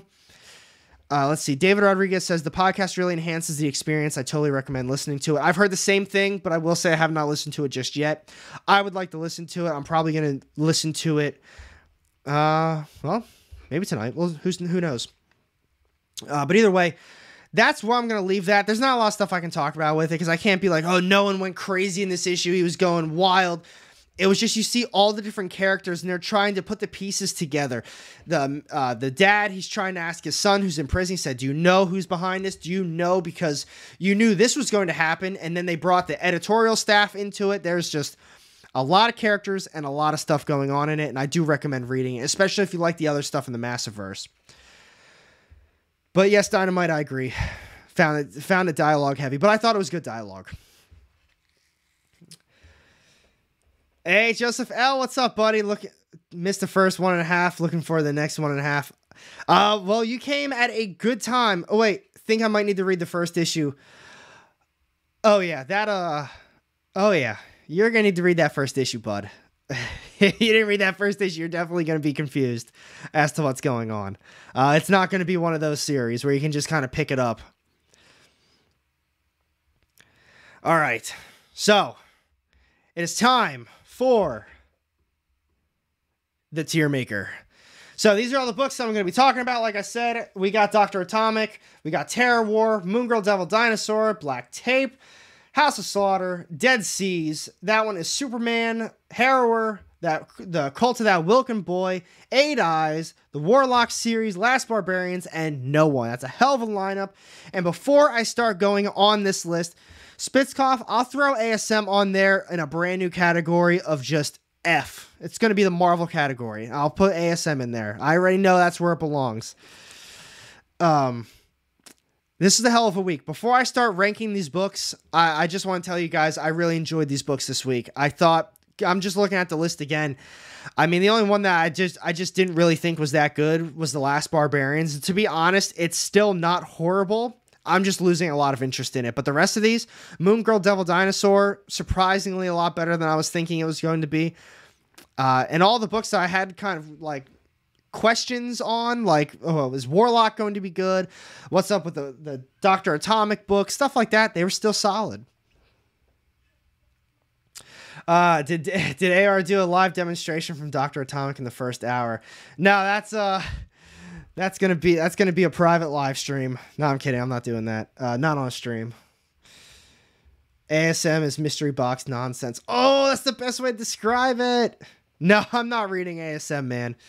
I've quit on that series. I have been disappointed one too many times. Now, I see everybody asking about the Spider-Verse stuff, the ASM coming up. You know what? No, I'm not. We're gonna save that for Tuesday's live stream. I'm telling you, it is ridiculous looking at the amount of carnage and Spider-Verse shit coming out. It is a joke. Marvel, we talked about it in these streams. I always said they're killing it. They're beating it down to the ground. It is so far down in the ground. They're still trying to beat whatever's left out of just carnage and symbiotes right now. And I'm telling you, if you want to get yourselves a quick heads up for a good laugh, and we always say, like, they need to just take a break from it completely. They just need to reevaluate what they're doing with it and give the readers just, you know, a breath of just fresh air away from just Spider-Man and Carnage for a hot minute. No. They doubled down, they tripled down, quadrupled down. They're going batshit crazy. Not this week, next week on those books. It's wild. It is wild. I'm excited to see where you put Terror War, bro. Super interesting first issue. So, all right, so we're going to be going down. We'll go down the list. We'll just go straight down. So this one, I have a hard time with this one. The Dr. Atomic, The Pipe and the Dope book. It's not really a comic book. They do have some dialogue in there. It really is kind of a guide on what to do with marijuana. That is really what it is. I didn't finish reading it. I got maybe halfway, three-fourths of the way. And I just said, you know, this is what it is. I bought it just to see what it was. But it's you know, I don't really know where to put this because it's not like a comic book. I feel bad putting it in like a D because there's books that deserve to be there. Not really this week though, but I'll just, you know, I'm going to put it at a B. And the reason I'm putting it at a B is because, I mean, they actually it's a good guide. They tell you what to do for everything. They tell you all the ins and outs. If you've had any questions about any of that stuff, yeah, Joseph L., I flipped through it and it seemed literally like blueprints. That's what it is. So as far as the blueprints go, I mean, I haven't tested it out yet, so I can't tell you if how great it is, but I'm just going to leave it at a nice middle ground. It's not bad. It's not good. It's basically a guidebook to all that stuff right there. So take that for what it is. I'm going to put it at the bottom of the B though. Let's see. Summer of the Symbiotes. KO, I agree. Absolutely agree. A big yawn fest. Drugs are bad, okay? They should make a Moon Knight type of variant where Venom, Carnage, and Spidey occupy different personalities in one spider form. I wouldn't be surprised with the 35 different Spider-Man series that we kind of see that already. Not to that extent, but so we're just gonna go down the line. We're gonna do Marvel first. We're kind of gonna do it how I did the actual reviews. We'll do Marvel and then we'll do like the single indies and we'll wrap it up with Image. So Moon Girl, Devil Dinosaur. As I said, it was surprisingly better than I thought it was going to be. It's not directed towards me at all. I said if you've got kids, I think it's worthwhile to pick it up for your kids. But I'm going to put it at a C. The artwork was nice. The story, it was a good story. It actually had decent plot and character development, but it wasn't for me. It's definitely meant towards a young audience. The other Marvel book. So we got Warlock. Oh, I gotta show you the cover again if you guys are just tuning in. I got the Alex Ross Timeless with Thanos on it. I love it. I think it's a great cover. As far as the issue goes, so as I said, I thought it started off a little wonky. Wasn't sold on in the beginning, but as it moved into the introduction of Eve and everything that happened between Adam Warlock and Eve, I thought that was cool, and I think it's got a really interesting premise moving forward. So no doubt, I think it's a solid B. I don't think there was anything super special. What the hell? I don't think there was anything super special about this first issue that warranted to get it an A, but by no means was it bad. I think it was a solid first issue.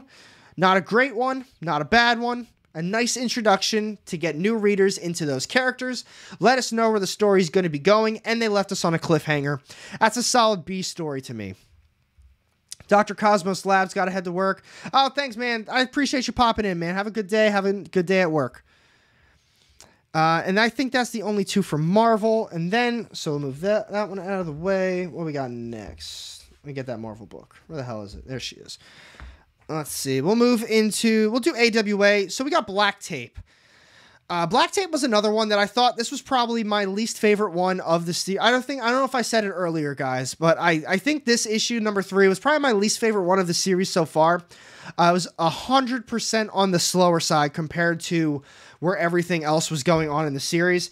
And usually how I compare issue number 3s for AWA out of a 4-issue miniseries is they usually follow the same plot or the same type of format.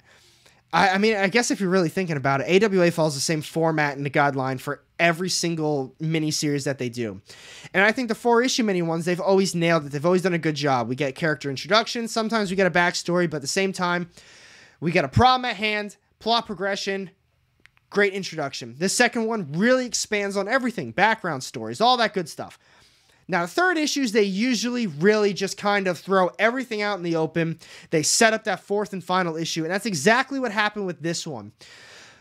But instead, I feel like the lead up to everything that we learned, everything that went down was very slow. It was the same thing for the entire issue. We had our main character. It was the deceased husband's wife.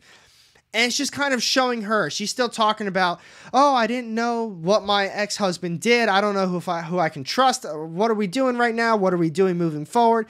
And they're kind of doing a recap to what happened in the last issue. So I think where it ended was fine, and I'm excited to see how they wrap it all up. But overall, I do think it was definitely on the slower side. And it didn't give me that usual, like, yes, I'm so pumped for that 4th and final issue. So for that, I think it deserves a B as well, but it's definitely not as good as the Warlock book, in my opinion. How do you guys feel about that one? To be honest, I know we were talking about AWA earlier. I don't think I saw anyone really talking about Black Tape. We were talking about Hit Me and all the other good ones, but I don't really know too many people that are reading Black Tape. And then moving on, we'll do... let's see. That's all. All right, we're going to do The Cult of That Wilkin Boy. All right. So next up, we got Archie. This is the Archie horror. Like I said, this was the first Archie comic I have ever read. I didn't know what I was getting into. I knew it was technically a horror book. I knew it was written by Cullen Bunn. I was really excited for it. The only complaint I had about it, because like I said, I thought it was a great story. I thought they did a great job for everything. I thought the build-up, the background, it was all really good for a one-shot. I liked the ending. I didn't like that tiny couple pages that led to him becoming that character at the end. That was my only complaint. But overall, I think it was an A book. I really think it deserves an A. It was good. It had really good artwork. It had everything good going for it. I'm going to be real with you. I think if... No, it's still solid A. It probably would have just been an A+ in my opinion if they kind of did something a little different for that one part. But overall, I still think that they did a really good job with this one. Haven't read it yet, but I've been swamped, but I will tonight. Dude, let me know what you thought about it. Like I said, it was a good issue. It was much better than I was anticipating. Moving on, we got Dead Seas. Yeah, dude, John, it's all. I'm telling you, it was. I'm glad you liked it too. I saw you talking about it earlier.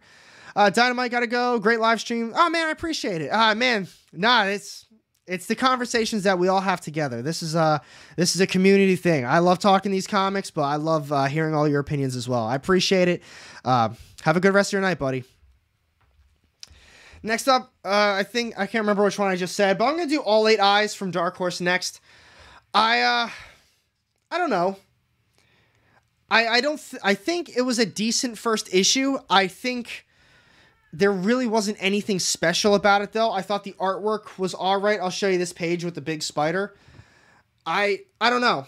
I don't know if I'm going to continue on with this issue. I even as far as the main characters go, I just don't think that there was a ton of stuff that really happened in this that, I don't know, that made it that special to me. So I think for those reasons, I'm actually going to be putting this one in at the C. I started reading it. I thought, all right, this is going to be, decent. And the whole premise of there's monsters, they feed on the homeless and the poor people that wander the streets at night. And we kind of have these vigilantes who go out at night to hunt these spiders. It's just, I don't know. It just was okay. There wasn't anything special about it. The characters themselves, just all right. Everything about it was just all right. So I think definitely a C. I think the only other one left as far as a single publisher goes, we got Dead Seas number 5 from IDW. Based on nobody commenting about it, I guess nobody else picked up Dead Seas this week. But like I said, we didn't talk about it in the Tuesday live stream. I didn't see it pop up on my list. And when you look it up, it says it's still coming out next New Comic Book Day. So I don't know if there was a mistake sending it out or what happened. But I'm really happy they did. I thought this was an awesome issue, and arguably, despite me not remembering who some of the characters were, because there's just an oversaturation of characters in this. Like, they don't have to have so many characters that are talking. You've got the inmates, but you've got, like, so many different inmates that were talking. You've got the crew on the ship, and they're all kind of having their own role.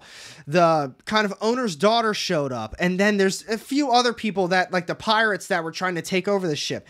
Then you've got the ghosts who actually play a role in this one too. So there's a lot of characters, but with all that being said, I really like the artwork, and this was probably my favorite issue of the series so far.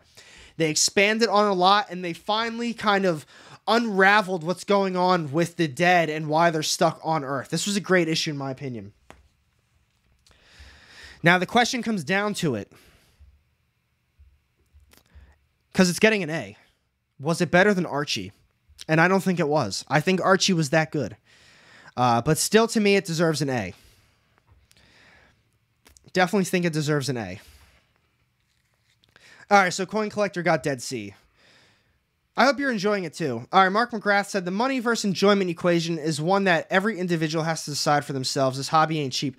This hobby is absolutely not cheap. And we were talking about prices earlier, and I always say this is why I'm super critical on these books. If I'm spending $40 to $50 every single week on these books, I want to enjoy it. I don't want to just be a yes man that says, oh yeah, I'm grabbing that new series. Of course I'm grabbing that new series. Oh, ASM? Yeah, I'm not really enjoying it, but I got to complete it. Or I'm a huge Spider-Man fan. I got to get all the new series. No, I'm not going to waste my money on something that people are pushing out as a cash grab. I want to read something I enjoy, and if I stop enjoying it or I'm losing interest, I'm going to drop the series. I might continue on with it for a little bit longer to see if it gets back to it. But I'm just not gonna waste my money on some garbage. I think this was, all right, we'll go to Boom Studios next. Ooh, all right. These are gonna be a little tough. These are a little tough. My girl likes to remind me of my hobby, ain't she? They always do. They always do, my friend.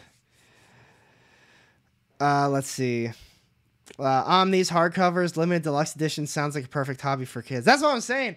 They always say, like, when people make those jokes and they say, their comics are supposed to be for kids.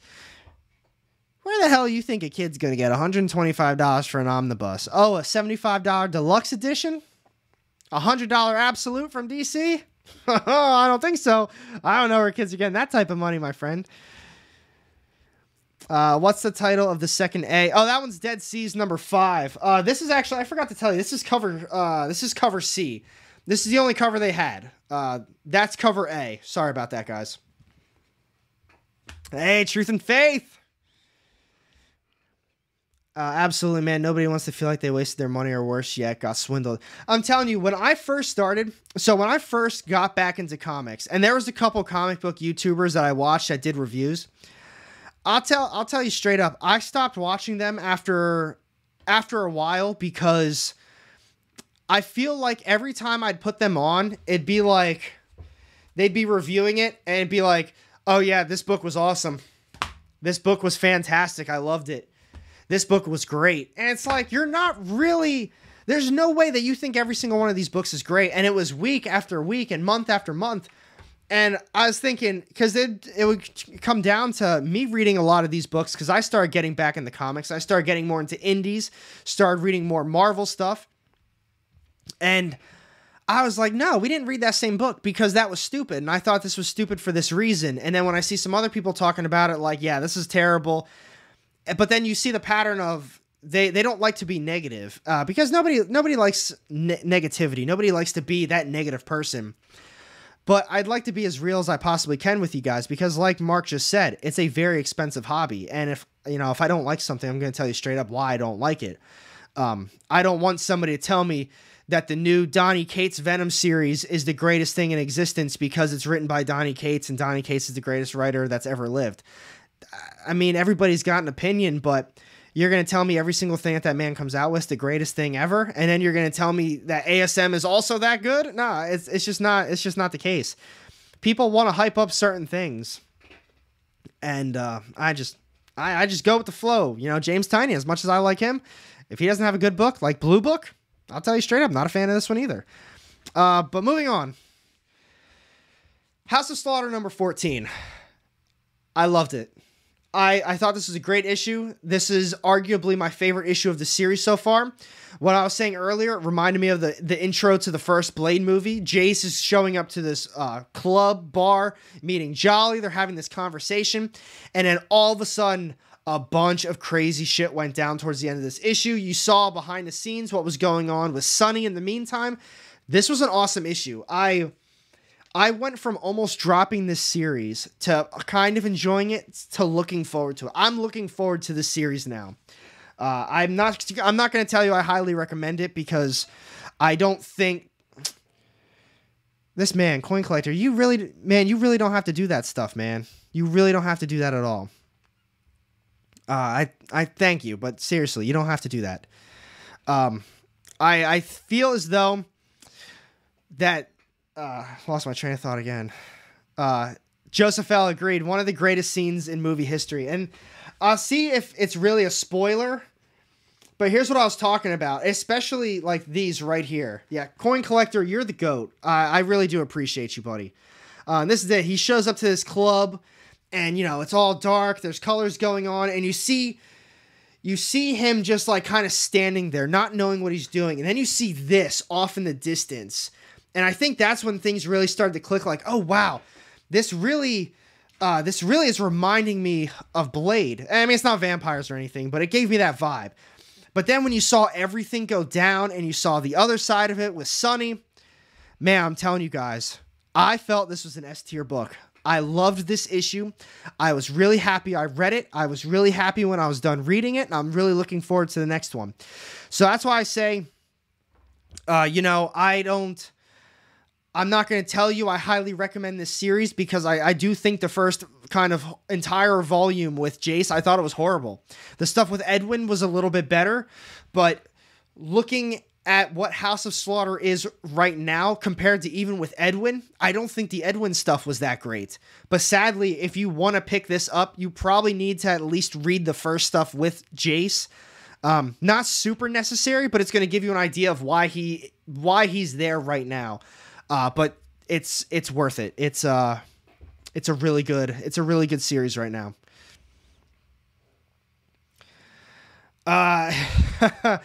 I'm starting to wonder that myself, my friend. But Coin Collector, you are the absolute GOAT. I really do appreciate it, and it means a lot to me.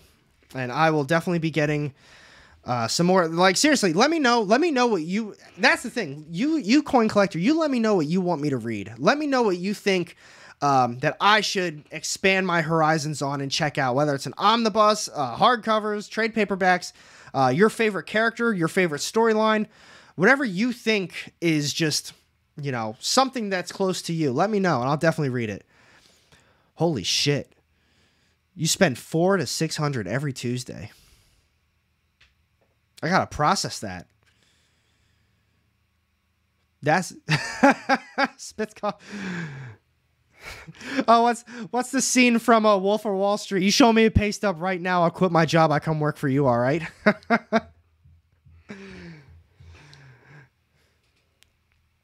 Oh man. All right. Who's your favorite though, Coin Collector? Seriously. What's your favorite publisher? Marvel, DC, Indie? Favorite type of story? Favorite? I'm going to keep going, but I want to know like what your favorite is. This one. That's another one. This is another crazy one right now. Harrower. Number 3. This is cover A. I was taken back by how much I enjoyed this issue. I had zero expectations, and that kind of plot twist fucking thing that they did in this one, it really threw a curveball, and I really liked it. It turned into This book was a series that I picked up just wanting for a slasher type. That's it. Just wanted a slasher. I want to see what the harrower's capable of. I want to see these kids pay the price for whatever the hell they did. And you saw it in the second issue. I wanted to see it in the third one. They turned it into a story, and they turned it into a really interesting story because they basically elaborated and showed exactly what was going on that they kind of were hinting at in that first issue. As I said, I was really taken back by this issue, and I'm putting it up in the S. I'm putting it as an S. The only drawback is the artwork. That's the only thing I will say is the artwork is a downer for this series. But I absolutely loved what the story... No, you know what? I take that back. I take it back. It gets an A. I changed my mind. It's an A. The reason I changed my mind is because they didn't really develop that until kind of the end of the issue where they left us on that cliffhanger. And there's a few moments of dialogue between a few characters that I really wasn't a fan of. I didn't think it really made too much sense. And this character annoys the absolute shit out of me. This freaking turd right here. He annoys the hell out of me. I don't know if he's designed to do it, but he does. So I think for that, I'm going to leave it as an A. But seriously, it's a fantastic issue. It really is. All right, next up, we're going to do The Last Barbarian. The Last Barbarians, issue number 3. This is cover C. I'm going to be real with you. This is probably the only issue of the week that I really wasn't a fan of. It really wasn't that good. The artwork is okay to me. The story, while they did elaborate it on just a little bit more, the main plot of it is just an overplayed plot. This kid, he's got powers, and these different groups of people need him. I don't think I'm going to be continuing on with the series. I don't think it's worthy of a D, but it's definitely going at the low end of a C. Oh shit, I forgot about Superman. We're continuing on with this. Wow, 95%. What don't you get? At that rate. Same here. Yeah, that's crazy. 95% of the new releases every week. That's a lot. That's a lot of books. I'm trying to rationalize that. I can't imagine what your collection... Yeah, that's what he goes. He says, I get 95% of the new releases every Tuesday. Oh, what don't you get? ASM. Shit's garbage.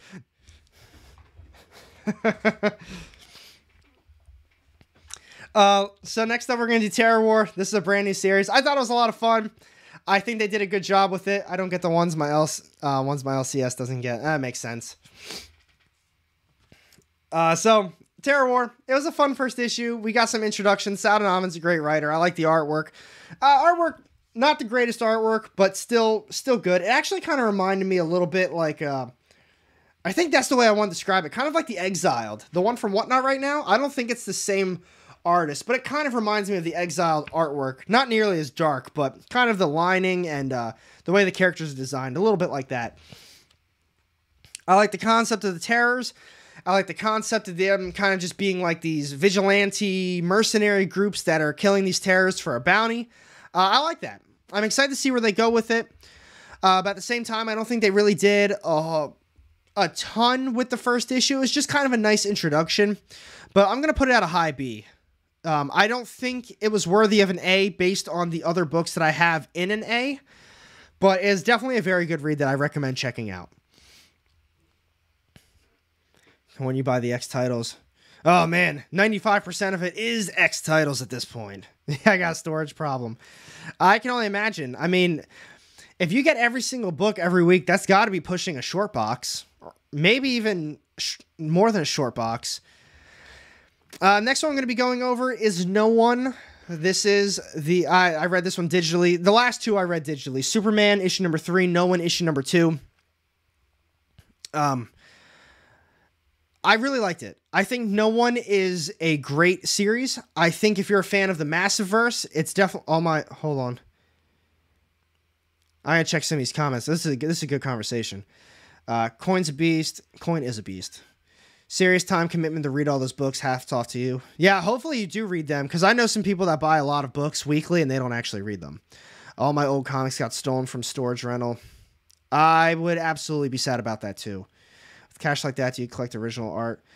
Oh man, Dom, that's a good question. Original art, that's where you start to really spend some money though. I'm super casual, just a few issues a week. That's why I try to do like 10 to 15-ish. Especially now that I do the stream like this, it's a lot easier to get around 15 titles. But back to No One number 2. Somebody said earlier, I forget who said it was earlier, that it was dialogue heavy. Absolutely true. I think they're doing a great job with the story though. They're keeping everything up in the air. You don't exactly know who you can trust at this point. There's a lot of stuff happening with a lot of different characters. We still don't know who No One is. We don't know if the son is involved with anything. Oh shit, we don't even know if it's the original No One. It's copycats. It's a great mystery series, and I'm always a little bit biased towards mystery and horror stuff. And for a series like this, where they have a mystery, I think they've done a really good job expanding on the story, keeping me very interested, telling us enough info for me to want another issue. And if it helps at all, this is a series that I hype up to everybody. I've been telling everyone, hey, you gotta check out No One. If you're reading the other stuff from the Massiverse, this is probably the best one so far that I've read. But the way that they're writing it, I don't need action. I feel so invested in this story that they're telling. And I think that's the reason why I'm going to be putting it up in an S. And that's another reason why I brought Harrower back down to an A, because I knew No One was going to be an S tier. And Harrower's not on the same level with House of Slaughter and No One to me. But it absolutely was still a great read. Mr. Negative, I have not read... I have not watched or listened to the podcast yet, but I plan on doing it. I heard it really makes the story better. Damn, John, 55 long boxes. Hey, Todd's from Pittsburgh. I think you brought that up last time too. Maybe that plays a little bit into it too, the whole Pennsylvania thing. Right, Spitzkoff, people who break into even like LCSs to steal comic books and shit. It's just so sad. It's a joke. All right, this is it, everybody. The last book of the week. We got Superman, issue number 3 from DC. Where's it going to go? So I liked it a lot. I thought the artwork is great. I think the artwork is probably I feel like the artwork is one of the best aspects to this series so far. I love what they've done with it. I think the art is great. I do think everything with Parasite was kind of blown over very quickly, and I think they kind of wrapped up everything they built up, because I think... the way that they were talking about Parasite was that it was about to be on a global, just a world-ending scale. Like Parasite, if he kept multiplying like that, there was going to be a massive problem that they probably couldn't stop. So the fact that they were able to just kind of fix it very quickly and easily, that kind of took away from it, but I liked everything else that they did with it. I like how they kind of wrapped that up, but they still kept some other open-ended things going on, and they continued on into the next plot for the new arc. So I will say, as someone who's not really knowledgeable on Superman, I think it's a great new place for readers. Issue 1, of course. But I'm having a lot of fun reading this series so far. But I'm going to put this one... I'm putting it at a high B. This is more like a B+ that could sneak into like an A-. But I think this is the best way to put this list. No doubt in my mind, House of Slaughter, No One, they were S-tier books. I loved everything that they did with both those series. I got 0 complaints. It was a lot of fun. It left me wanting more, and I was really excited and engaged while I was reading the issue. Now for the A-tier, we got Harrower, the Cult of That Wilkin Boy, the Archie one-shot horror issue, and then we also got Dead Seas. All phenomenal issues. Harrower, way, way better, unexpected, took a crazy turn, actually developed a plot. It was a ton of fun. The Wilkin Boy one, also equally very good. Caught me by surprise. Didn't even know what I was getting into. It's my first ever Archie comic. And based on this one, I absolutely will be continuing on with the one-shot horror ones. Dead Seas, probably my favorite issue of the series so far. They did a great job with it. They really expanded on the ghost. They expanded on everything. And there's only one issue left, so I'm excited to see how they wrap it up. The Bees, they were all good. I think there's nothing about them that really set them apart from the A tier. They're just an all-right issue. There's nothing that really makes a lot of these special. Unique concepts, good stories, great artwork, great introductions, because I'm looking at like Warlock, Terror War. I think it's called Terror War. Yeah, Terror War. 2 really good issue number 1s. But, it's a good introduction. That's about it. I'd like to see where the story goes. Black Tape, put it at a B. Probably my least favorite issue of the series so far, but they did a good job setting up the ending. Superman, pretty much the same thing. Love the artwork. Mark says the same thing. I thought the Parasite stuff was wrapped up too quickly. Also, it was great to see the Parasite, though. Fantastic villain. See, he's new to me. Like I said, I don't really know DC too well. Haven't read a lot of DC in my life. But that was kind of my drawback on that issue. Now, if that was kind of continued on in this issue, and maybe they wrapped it up at the end, or they wrapped it up in the next one, but we got to see more of stuff going on with that, or maybe they come up with a plan in this issue, then maybe it would have snuck into the A-. But because it got kind of wrapped up after they said how bad of a everything was with Parasite, whatever. But still a good issue, still a good series. The Dr. Atomic, whatever the hell it's called, the marijuana book. I just put it at a B because it's not, I guess it's more of like a guidebook. I mean, there's dialogue in it, and it's kind of characters talking back and forth here and there, but it's not really a comic like that. So it felt unfair to just categorize it as a D, when in reality, it's just kind of right there. It is what it is. See, I like Livewire too, but it's cool. It's cool. It's not just me thinking that Parasite was wrapped up quickly. The artwork alone is phenomenal. Like I said, if they wouldn't have done that with Parasite, it probably would have snuck into the A, because I do love that series. And the artwork, to be honest, Superman, out of all these books, probably does have the best artwork out of everything this week. It's probably the best art book for the week. But then C tier, 8 Eyes, super okay. Nothing really special about it. Moon Girl, Devil Dinosaur, it actually was good. It actually is a good read if you have kids. I'm not the audience. I'm not the intended audience for it, but I'll just say it this way. I didn't hate what I read. I think as far as a kid's book goes, it's probably one of the best kids' books that I've read. And in Last Barbarians, it was a stinker. It's probably the only book this week I didn't like, but it's not fair to put it in the D slot because the artwork, while it's not for me, it's not horrible by any means. And the story, they did elaborate it on a little bit more. So at least us as readers, we did get a little bit of something out of it instead of an entire another issue of just, all right, we're just going to continue on this path of wherever for whatever, because we don't know anything about this kid either. We don't know anything about Falk, the other characters. So not as much as up in the air. But everybody, that's a wrap on this week's New Comic Book Day. I told you guys, it was a hell of a week. I had some really good books. I hope you guys all enjoyed your books too. Thank you all so much for hanging out tonight. It means a lot to me, all of you guys. Tuning in, keeping chat lively.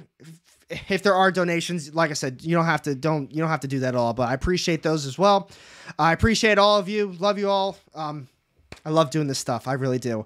I've got my community Discord pinned right there, the comment. If you click on that, you can join. It's free. Let me know if you've got any questions for it. There's like 30-ish people in there now, so we're getting little people in there. It's a lot of fun. We're having some conversations.